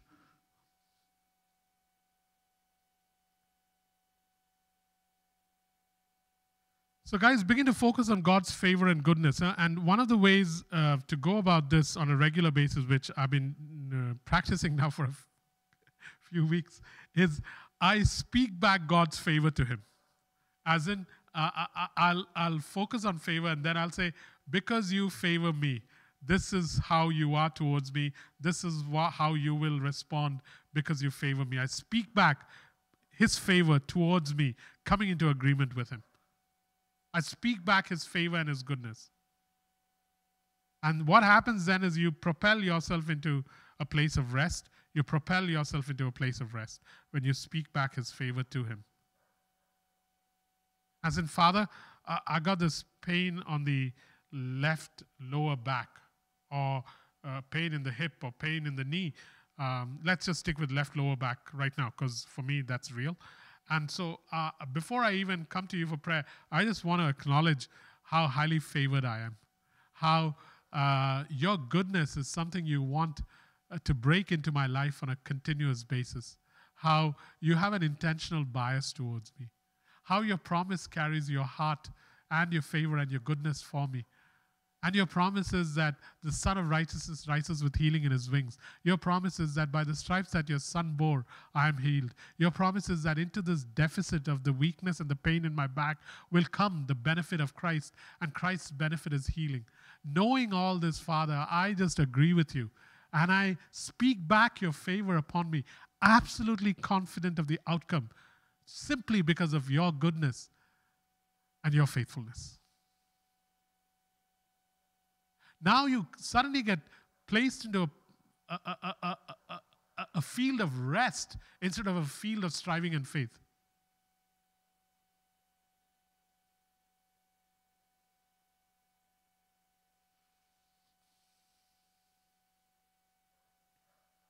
I remember, maybe I've shared it with some of you one-on-one, and as I share this, I think my sister, if she's listening, will get a shock, as will my mom. But so be it. Unless my sister and mom want to shut their ears. So some years ago, because of my own fault and because of an unfair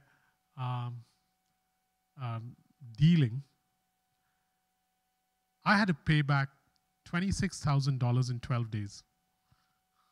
And we weren't a mega church then, and we didn't have the private jet, so it was not like we could sell that either. So I had to pay $26,000 off in 12 days, and I didn't know how. And I decided I would not steal and that would not beg. And so I remember panicking because I was so scared. And then I was pacing up and down in my living room and asking God, Father, what is your goodness, your favor, your heart say towards me? And he gave me a scripture from 2 Kings 19, where it talks about how even though they have laid a siege against you and built siege mounds against you, and they have archers ready to shoot, I want you to know that not a single arrow will be shot, the city will not be taken, and in the way he came, he will return. And I realized that God is saying, don't worry about it. No one will come after you. You'll get whatever needs to be gotten.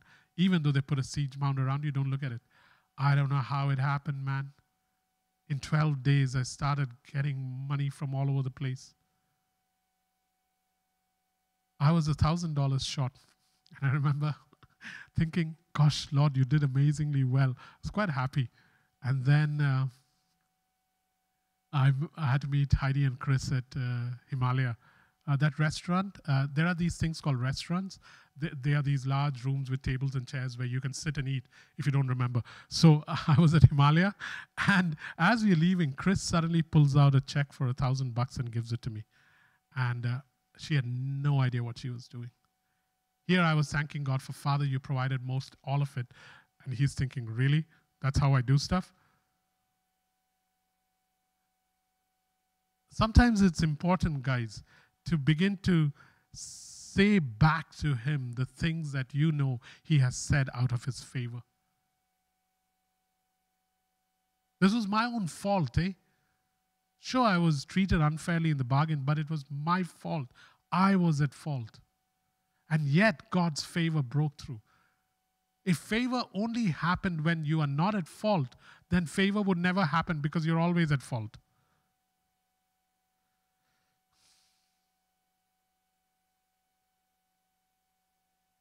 You know, I'm scared to abandon myself to this kind of thinking. It'll take away all striving. Life will become too easy. You know, I love this line that I heard from somewhere, and I'm applying it to myself right now. I am living below my privilege. I am living below my privilege. And it is bothersome that I do not inhabit this place, really. I do not.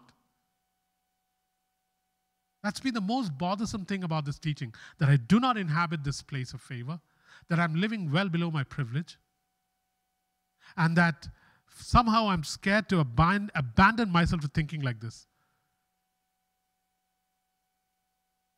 But I want to so badly.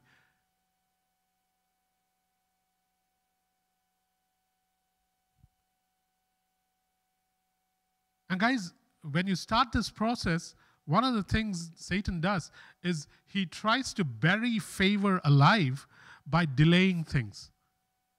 Favor is often buried alive by delay because Satan fights to retard favor or to hinder favor from breaking through. So here you are waiting for this sure thing called the heart of God towards you in favor. And somehow, even though it's there is a hindering or a retarding of its progress. And so you bury it alive saying, this might work once in a while, not always. This is why we are scared to abandon ourselves to this kind of thinking, guys.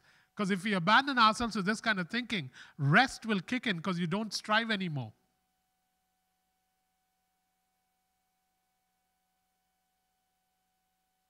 What will you do if you can't strive? What will happen to us self-made men?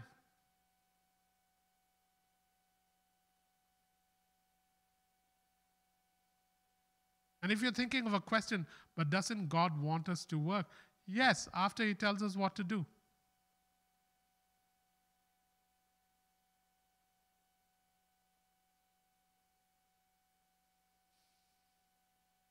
Remember, guys, one of the things Satan loves doing is devouring or stripping you of favor and blessing. Satan comes to steal, kill, and destroy. So walking in favor is critical to battle too. Walking in favor is critical to battle. And awareness of God's favor and awareness of goodness is critical in warfare, because that's exactly what the devourer tries to strip off you. But if you know that the sun is going to stand still, if you know that Jericho has been given over to you, if you know that you don't even need 5 stones, but you're just going to pick 5 stones because it feels good to just twirl them in your hand, if you know that you don't need armor, if you know that this snake that has just bitten me is harmless and I can shake it off, if you know that not a single life will be lost in the shipwreck, if you know the favor and the goodness of God, can you imagine the advantage it gives you? This I have experienced, the favor of God in battle. It makes you unafraid to take Jericho. It makes you unafraid to shake the serpent off your hand and keep preaching as if it was a mosquito bite.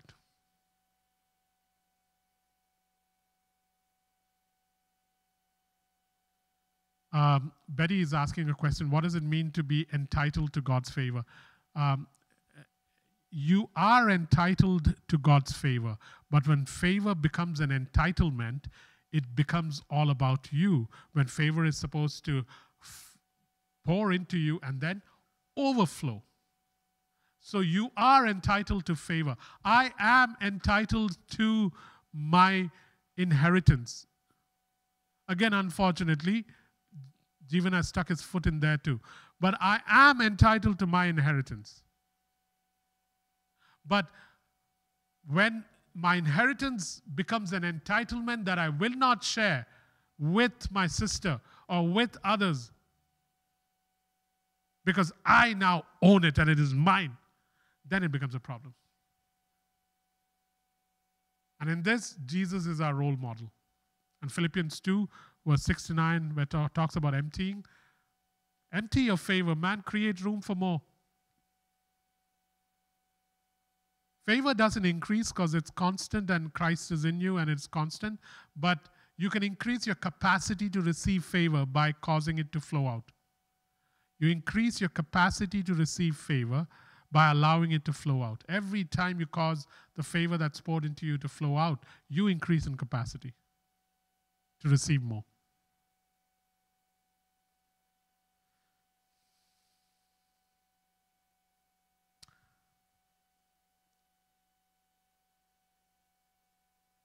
I don't know whether to stop here or not. Let me just touch on maybe 2 or 3 points more, and then I'll stop. I won't finish the whole thing, because we'll be doing this anyways in 12-minute, 7 to 12-minute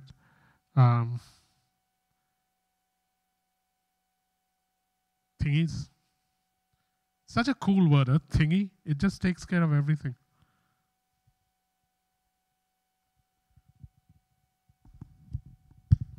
Guys, these words are connected. Favor, presence, glory, goodness, promise, provision. All these words are connected.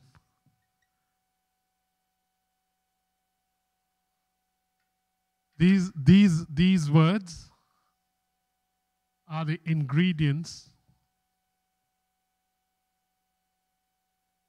for release. If you want release in your life, or you want to bring release into somebody else's life, these words are all connected. If you go to Exodus 33, verse 13 to 19, Exodus 33, 13 to 19.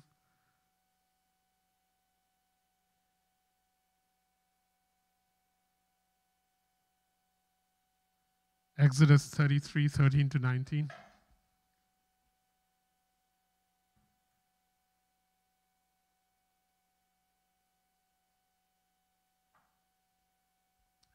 Says there.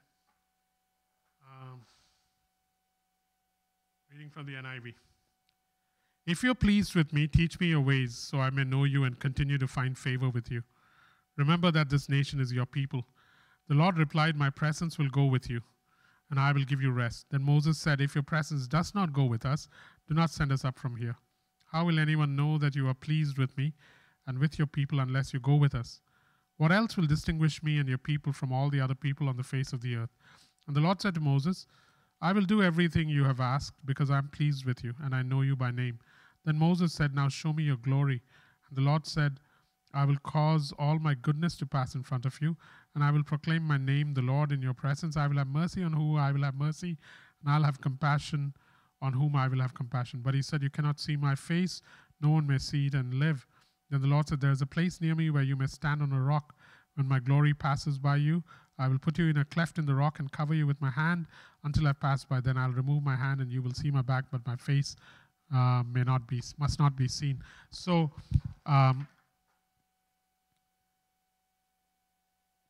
when you connect to favor,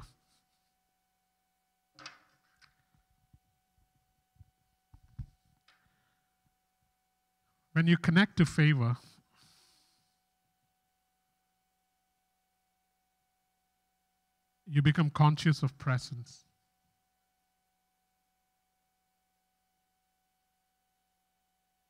In this passage between Moses and God, a conversation between Moses and God, this is what is happening.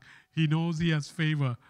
His favor then begins to, because he connects with God's favor, he is in a place where he's conscious of God's presence, to the point where he's saying, hey, if your presence doesn't go with us, it doesn't matter whether you send an angel or whether you send Jethro or whether you send a guy smarter than me, I ain't going. So when you connect to favor, you become conscious of presence. When you are conscious to presence, your eyes are wide open. Your eyes are wide open to his glory. Because once you connect to presence, your eyes are wide open to what is otherwise concealed glory. Your eyes get wide open to what is concealed glory. As in, okay, God, I've so connected with your favor that it is impossible to escape your presence now. I'm so aware of you because I know what favor looks like. I'm so aware of you now. And as I become aware of you, my eyes open to how just ridiculously glorious you are. And once my eyes open to his glory, guess what happens? It increases my awareness of his goodness. Because your God, the glory of your God is his goodness. The glory of your God is always his goodness. The glory of your God is his goodness. The glory of your God is his goodness. He delights to be good to me. His goodness follows me every day. Psalm 23 verse 6, his goodness follows me every day. I must expect and explore his goodness and favor every day. I must expect. I don't walk in expectation of his favor every day. Why would I ask for his favor if I expect it?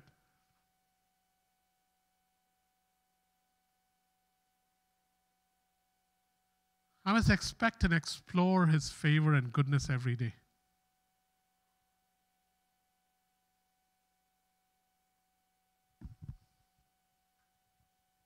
In all my circumstances, guys, in all my circumstances.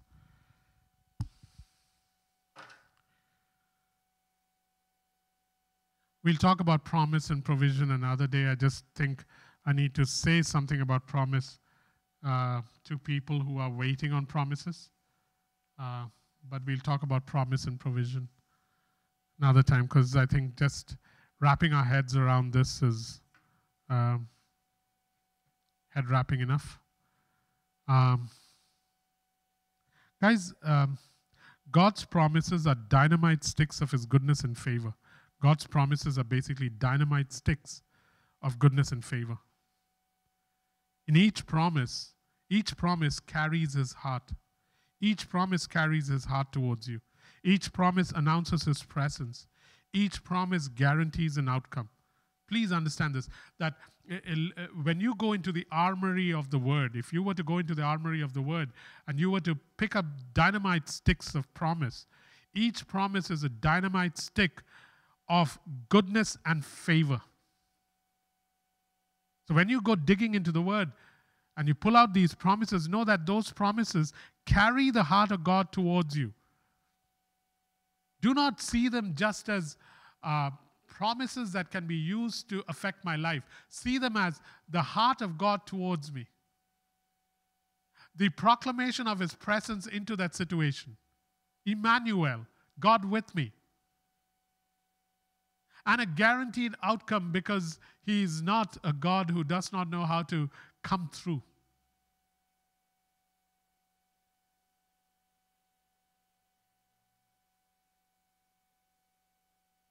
And as you begin to believe the promise, now that you have a different way of seeing it, so even though I may have a pain in my left back or left shoulder, the fact remains that the heart of God towards me is carried in the promise. Hey, Jacob, my son was striped so that you could receive my healing.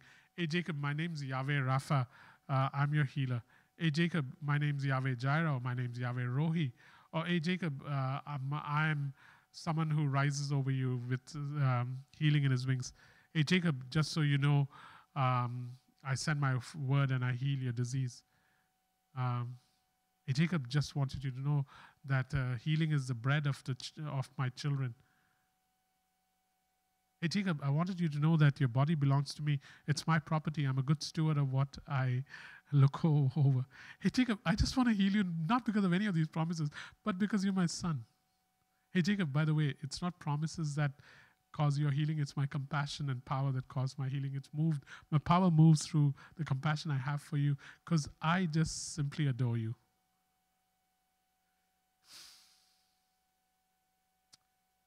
So when a promise begins to convey or carry the heart of God towards me, then it changes the way I approach a promise, guys. It then begins to proclaim or announce the presence of God into a situation. Suddenly into that situation, it's not a promise that is entering. It's not me repeating a scripture. We so often make scripture so separate from God when it is always announcing his presence, and then the outcome is guaranteed. I mean, it's been guaranteed for the last 20, 29 or 30 or 32 years in my life. And now the same applies when you pray for someone else. If this release is how you bring yourself release, the same thing should now apply for others. Only now, when you pray for others, your heart combines with God's heart, so that the compassion of God, the desire of God, the power of God, the confidence of God, the favor of God begins to flow through a human person, that the word becomes flesh through you. Release comes when I join with not a promise. Release comes not when I wield a scripture. Release comes when I join my heart with the heart of the Father, whose favor I continuously enjoy, and now it's overflowing and spilling and affecting those around me. This is how we need to think if the remnant is supposed to become a people that see the release through the earth after the flood for the next little while. That's Chava.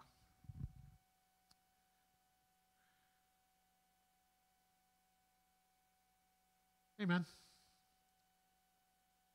So, once we begin to believe a promise like this, then provision kicks in. Each promise that is believed will have the consequence of provision. And provision will be contested, guys? Provision will be contested. Provision will be contested. There is someone who tries to retard or hinder provision from coming to us. We have an active enemy. And when provision is contested, what do? You fall back again on the favor of God, on the goodness of God, on the heart of God, and the presence of God. Remember, I'll stop now. Remember that we are the only organization in the world that exists for the benefit of our non-members. And God wants to teach us how to bring this release. Go ahead, May.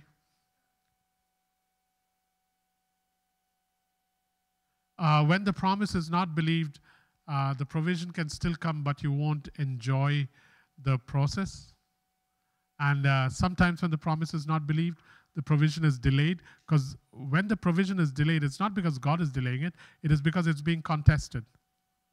And when there is no contest, then it can get delayed till God himself intervenes. Let's assume it's like me wanting to give Don something, and Derek does not want it to go to Don.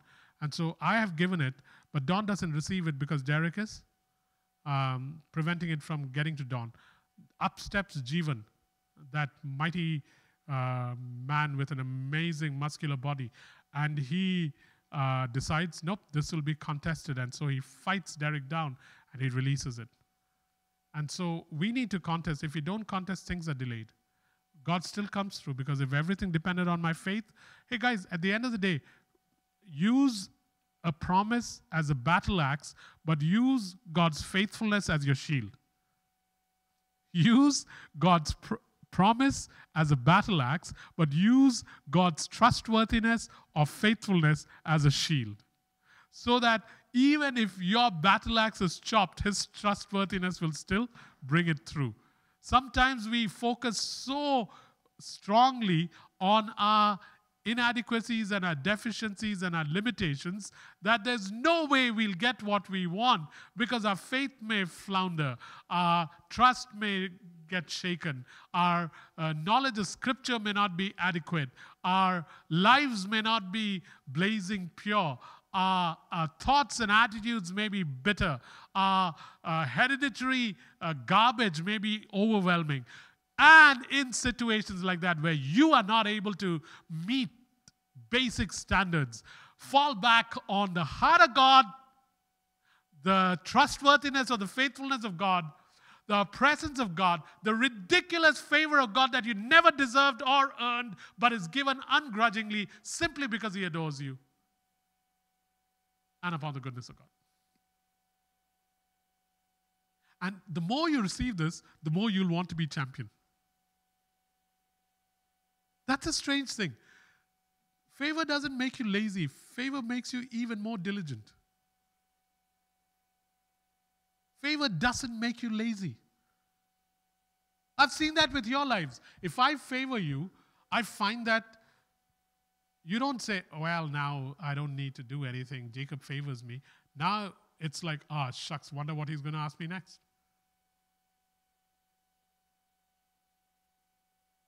That was a bad example. Didn't go the way I was planning to. Anyways, Derek, go ahead. I'm done. So now I'm open to questions. I'm actually done, okay? Like I'm done. Yeah, go ahead. How do you contest for things? You contest for things by one, like I said, using the promise as a battle axe. You use your favor as where you stand with God. You use his trustworthiness as a shield, and you use your constancy in moving forward in obedience as your diligence. So let me name those 4 things again.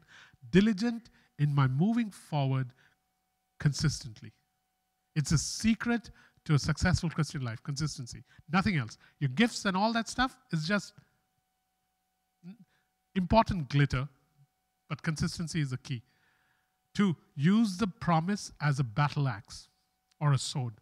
Use his trustworthiness as my shield. Use the fact that he is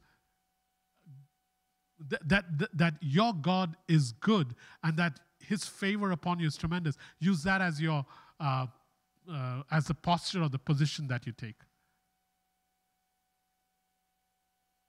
Because once I know how highly favored I am and how good God is, my stance will be very different. Hey, you should see guys who turn up at Chad's church. It's one of the largest churches in India. People yearn to preach there. And they come dressed like it was their wedding.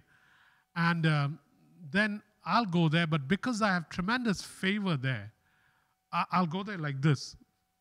Perhaps my pants will be a little shabbier. And why? Because once you have favor, you know how to stand because of the tremendous favor you have. You got a different swagger. You got a different posture. You got a different position or a stance. You know that you can enter in and you have tremendous favor. Otherwise, you have to work for it. You got to dress for it. You got to speak a certain way. You got to work a certain way. Use these 4 things to contest. Any other question?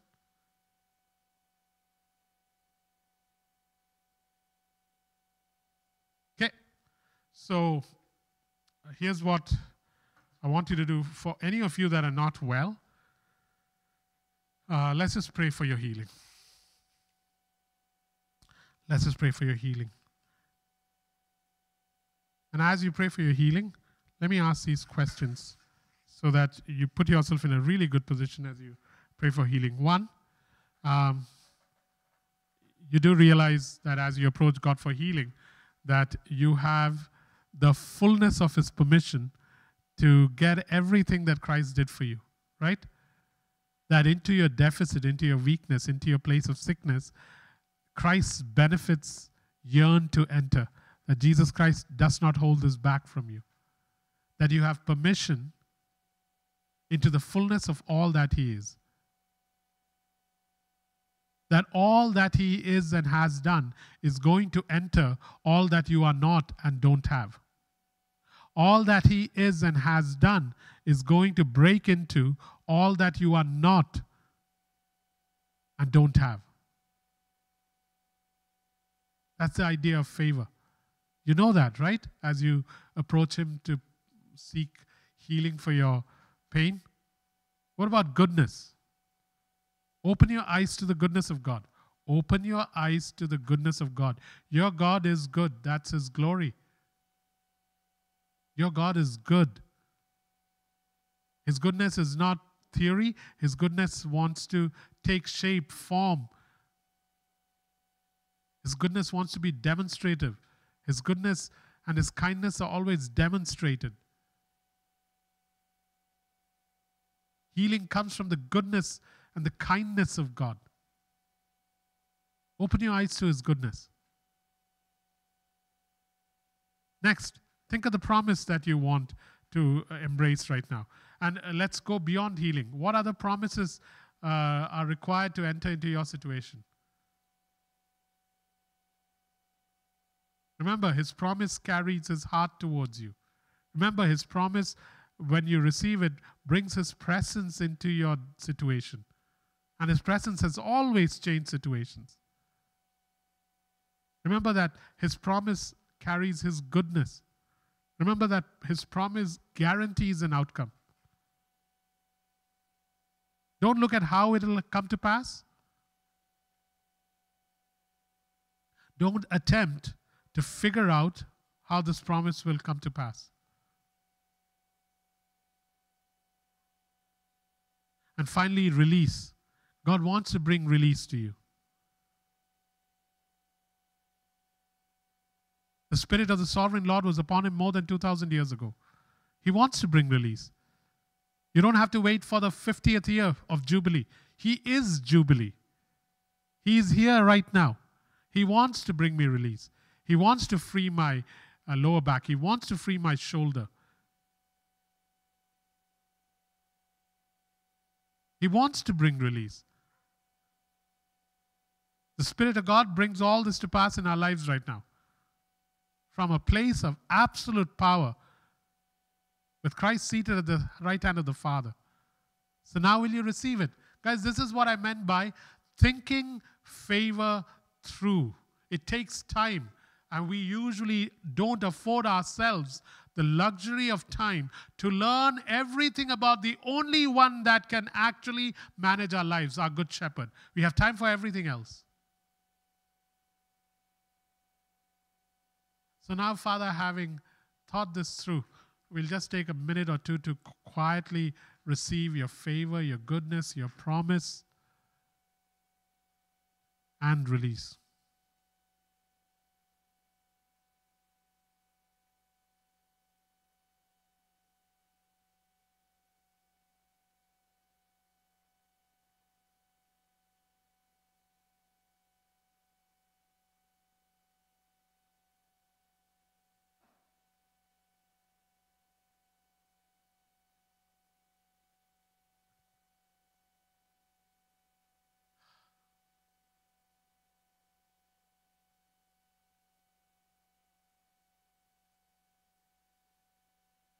All my life, you will be faithful. All my life, you will be so, so good. With everything that you are able, your favor, Lord. Don't know the rest of the words for this song, Father.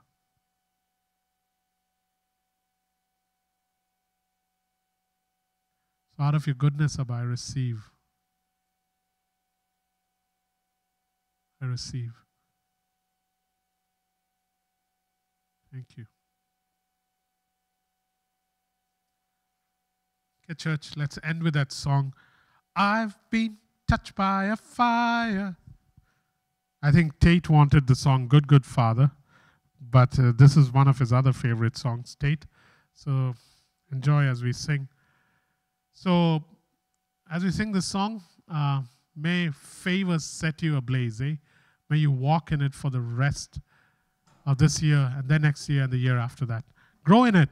We'll talk about this more and more over the next few weeks.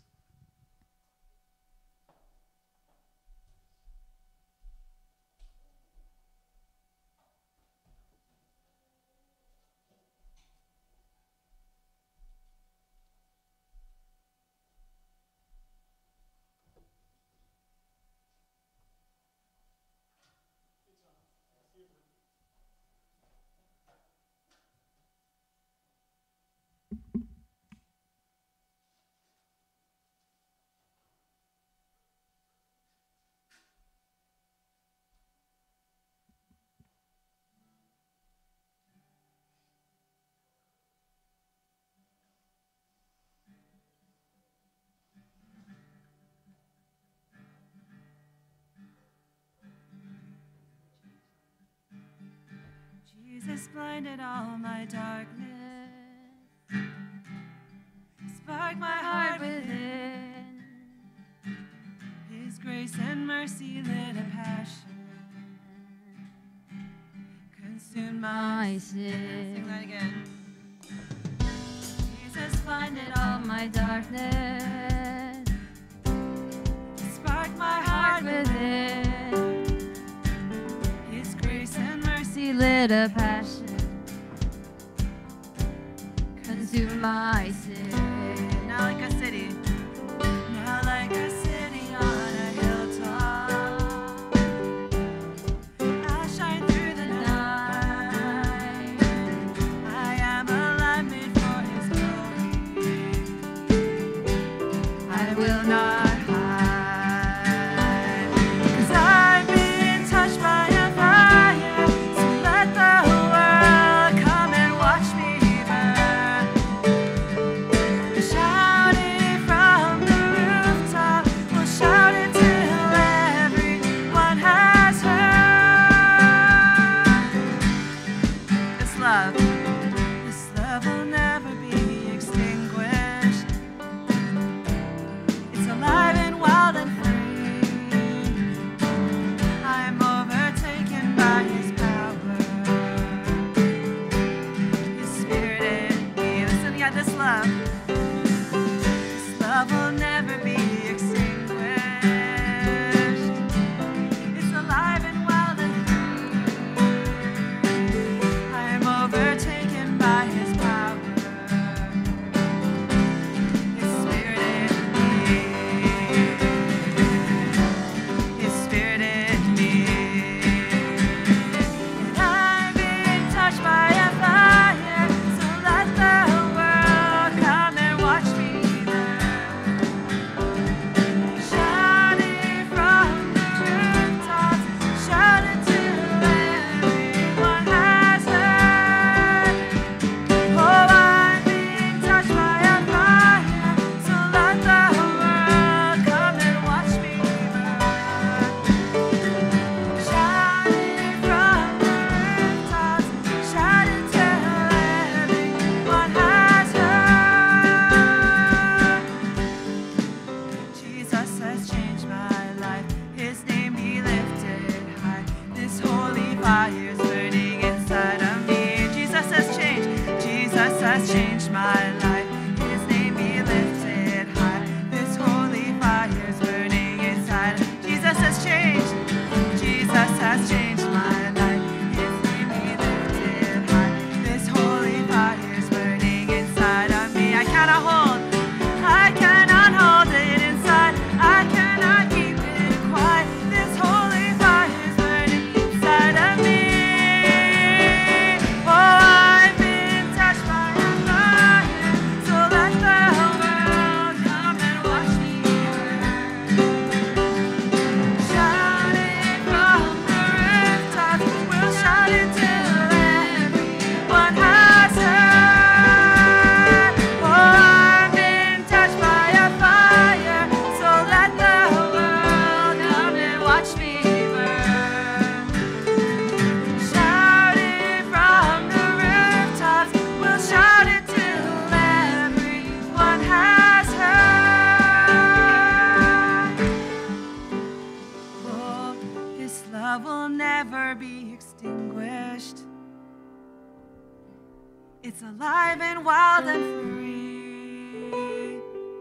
This love will never be extinguished. It's alive and wild and free. And we're overtaken by His power. His Spirit in us. Oh, His Spirit in us.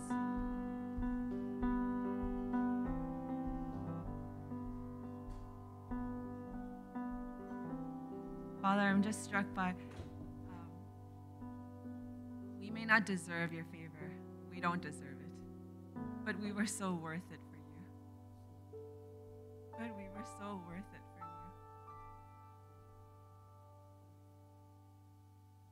So, Father, we say yes to opening our eyes to your favor.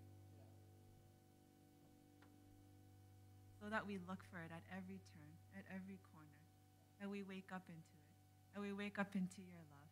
Wake up into your goodness. We go to sleep recounting your trustworthiness, recounting your faithfulness. Father, may our every day be like that starting today. Father, it is the cry of my heart, and I speak it for our church, Father. Father, I cannot wait to see how our lives will burn when we start to do this every single day. Father, may as we receive your favor and just grow into it. Because like we learned, your favor, the amount we receive doesn't change. But Father, the more we pour out, the more we will receive.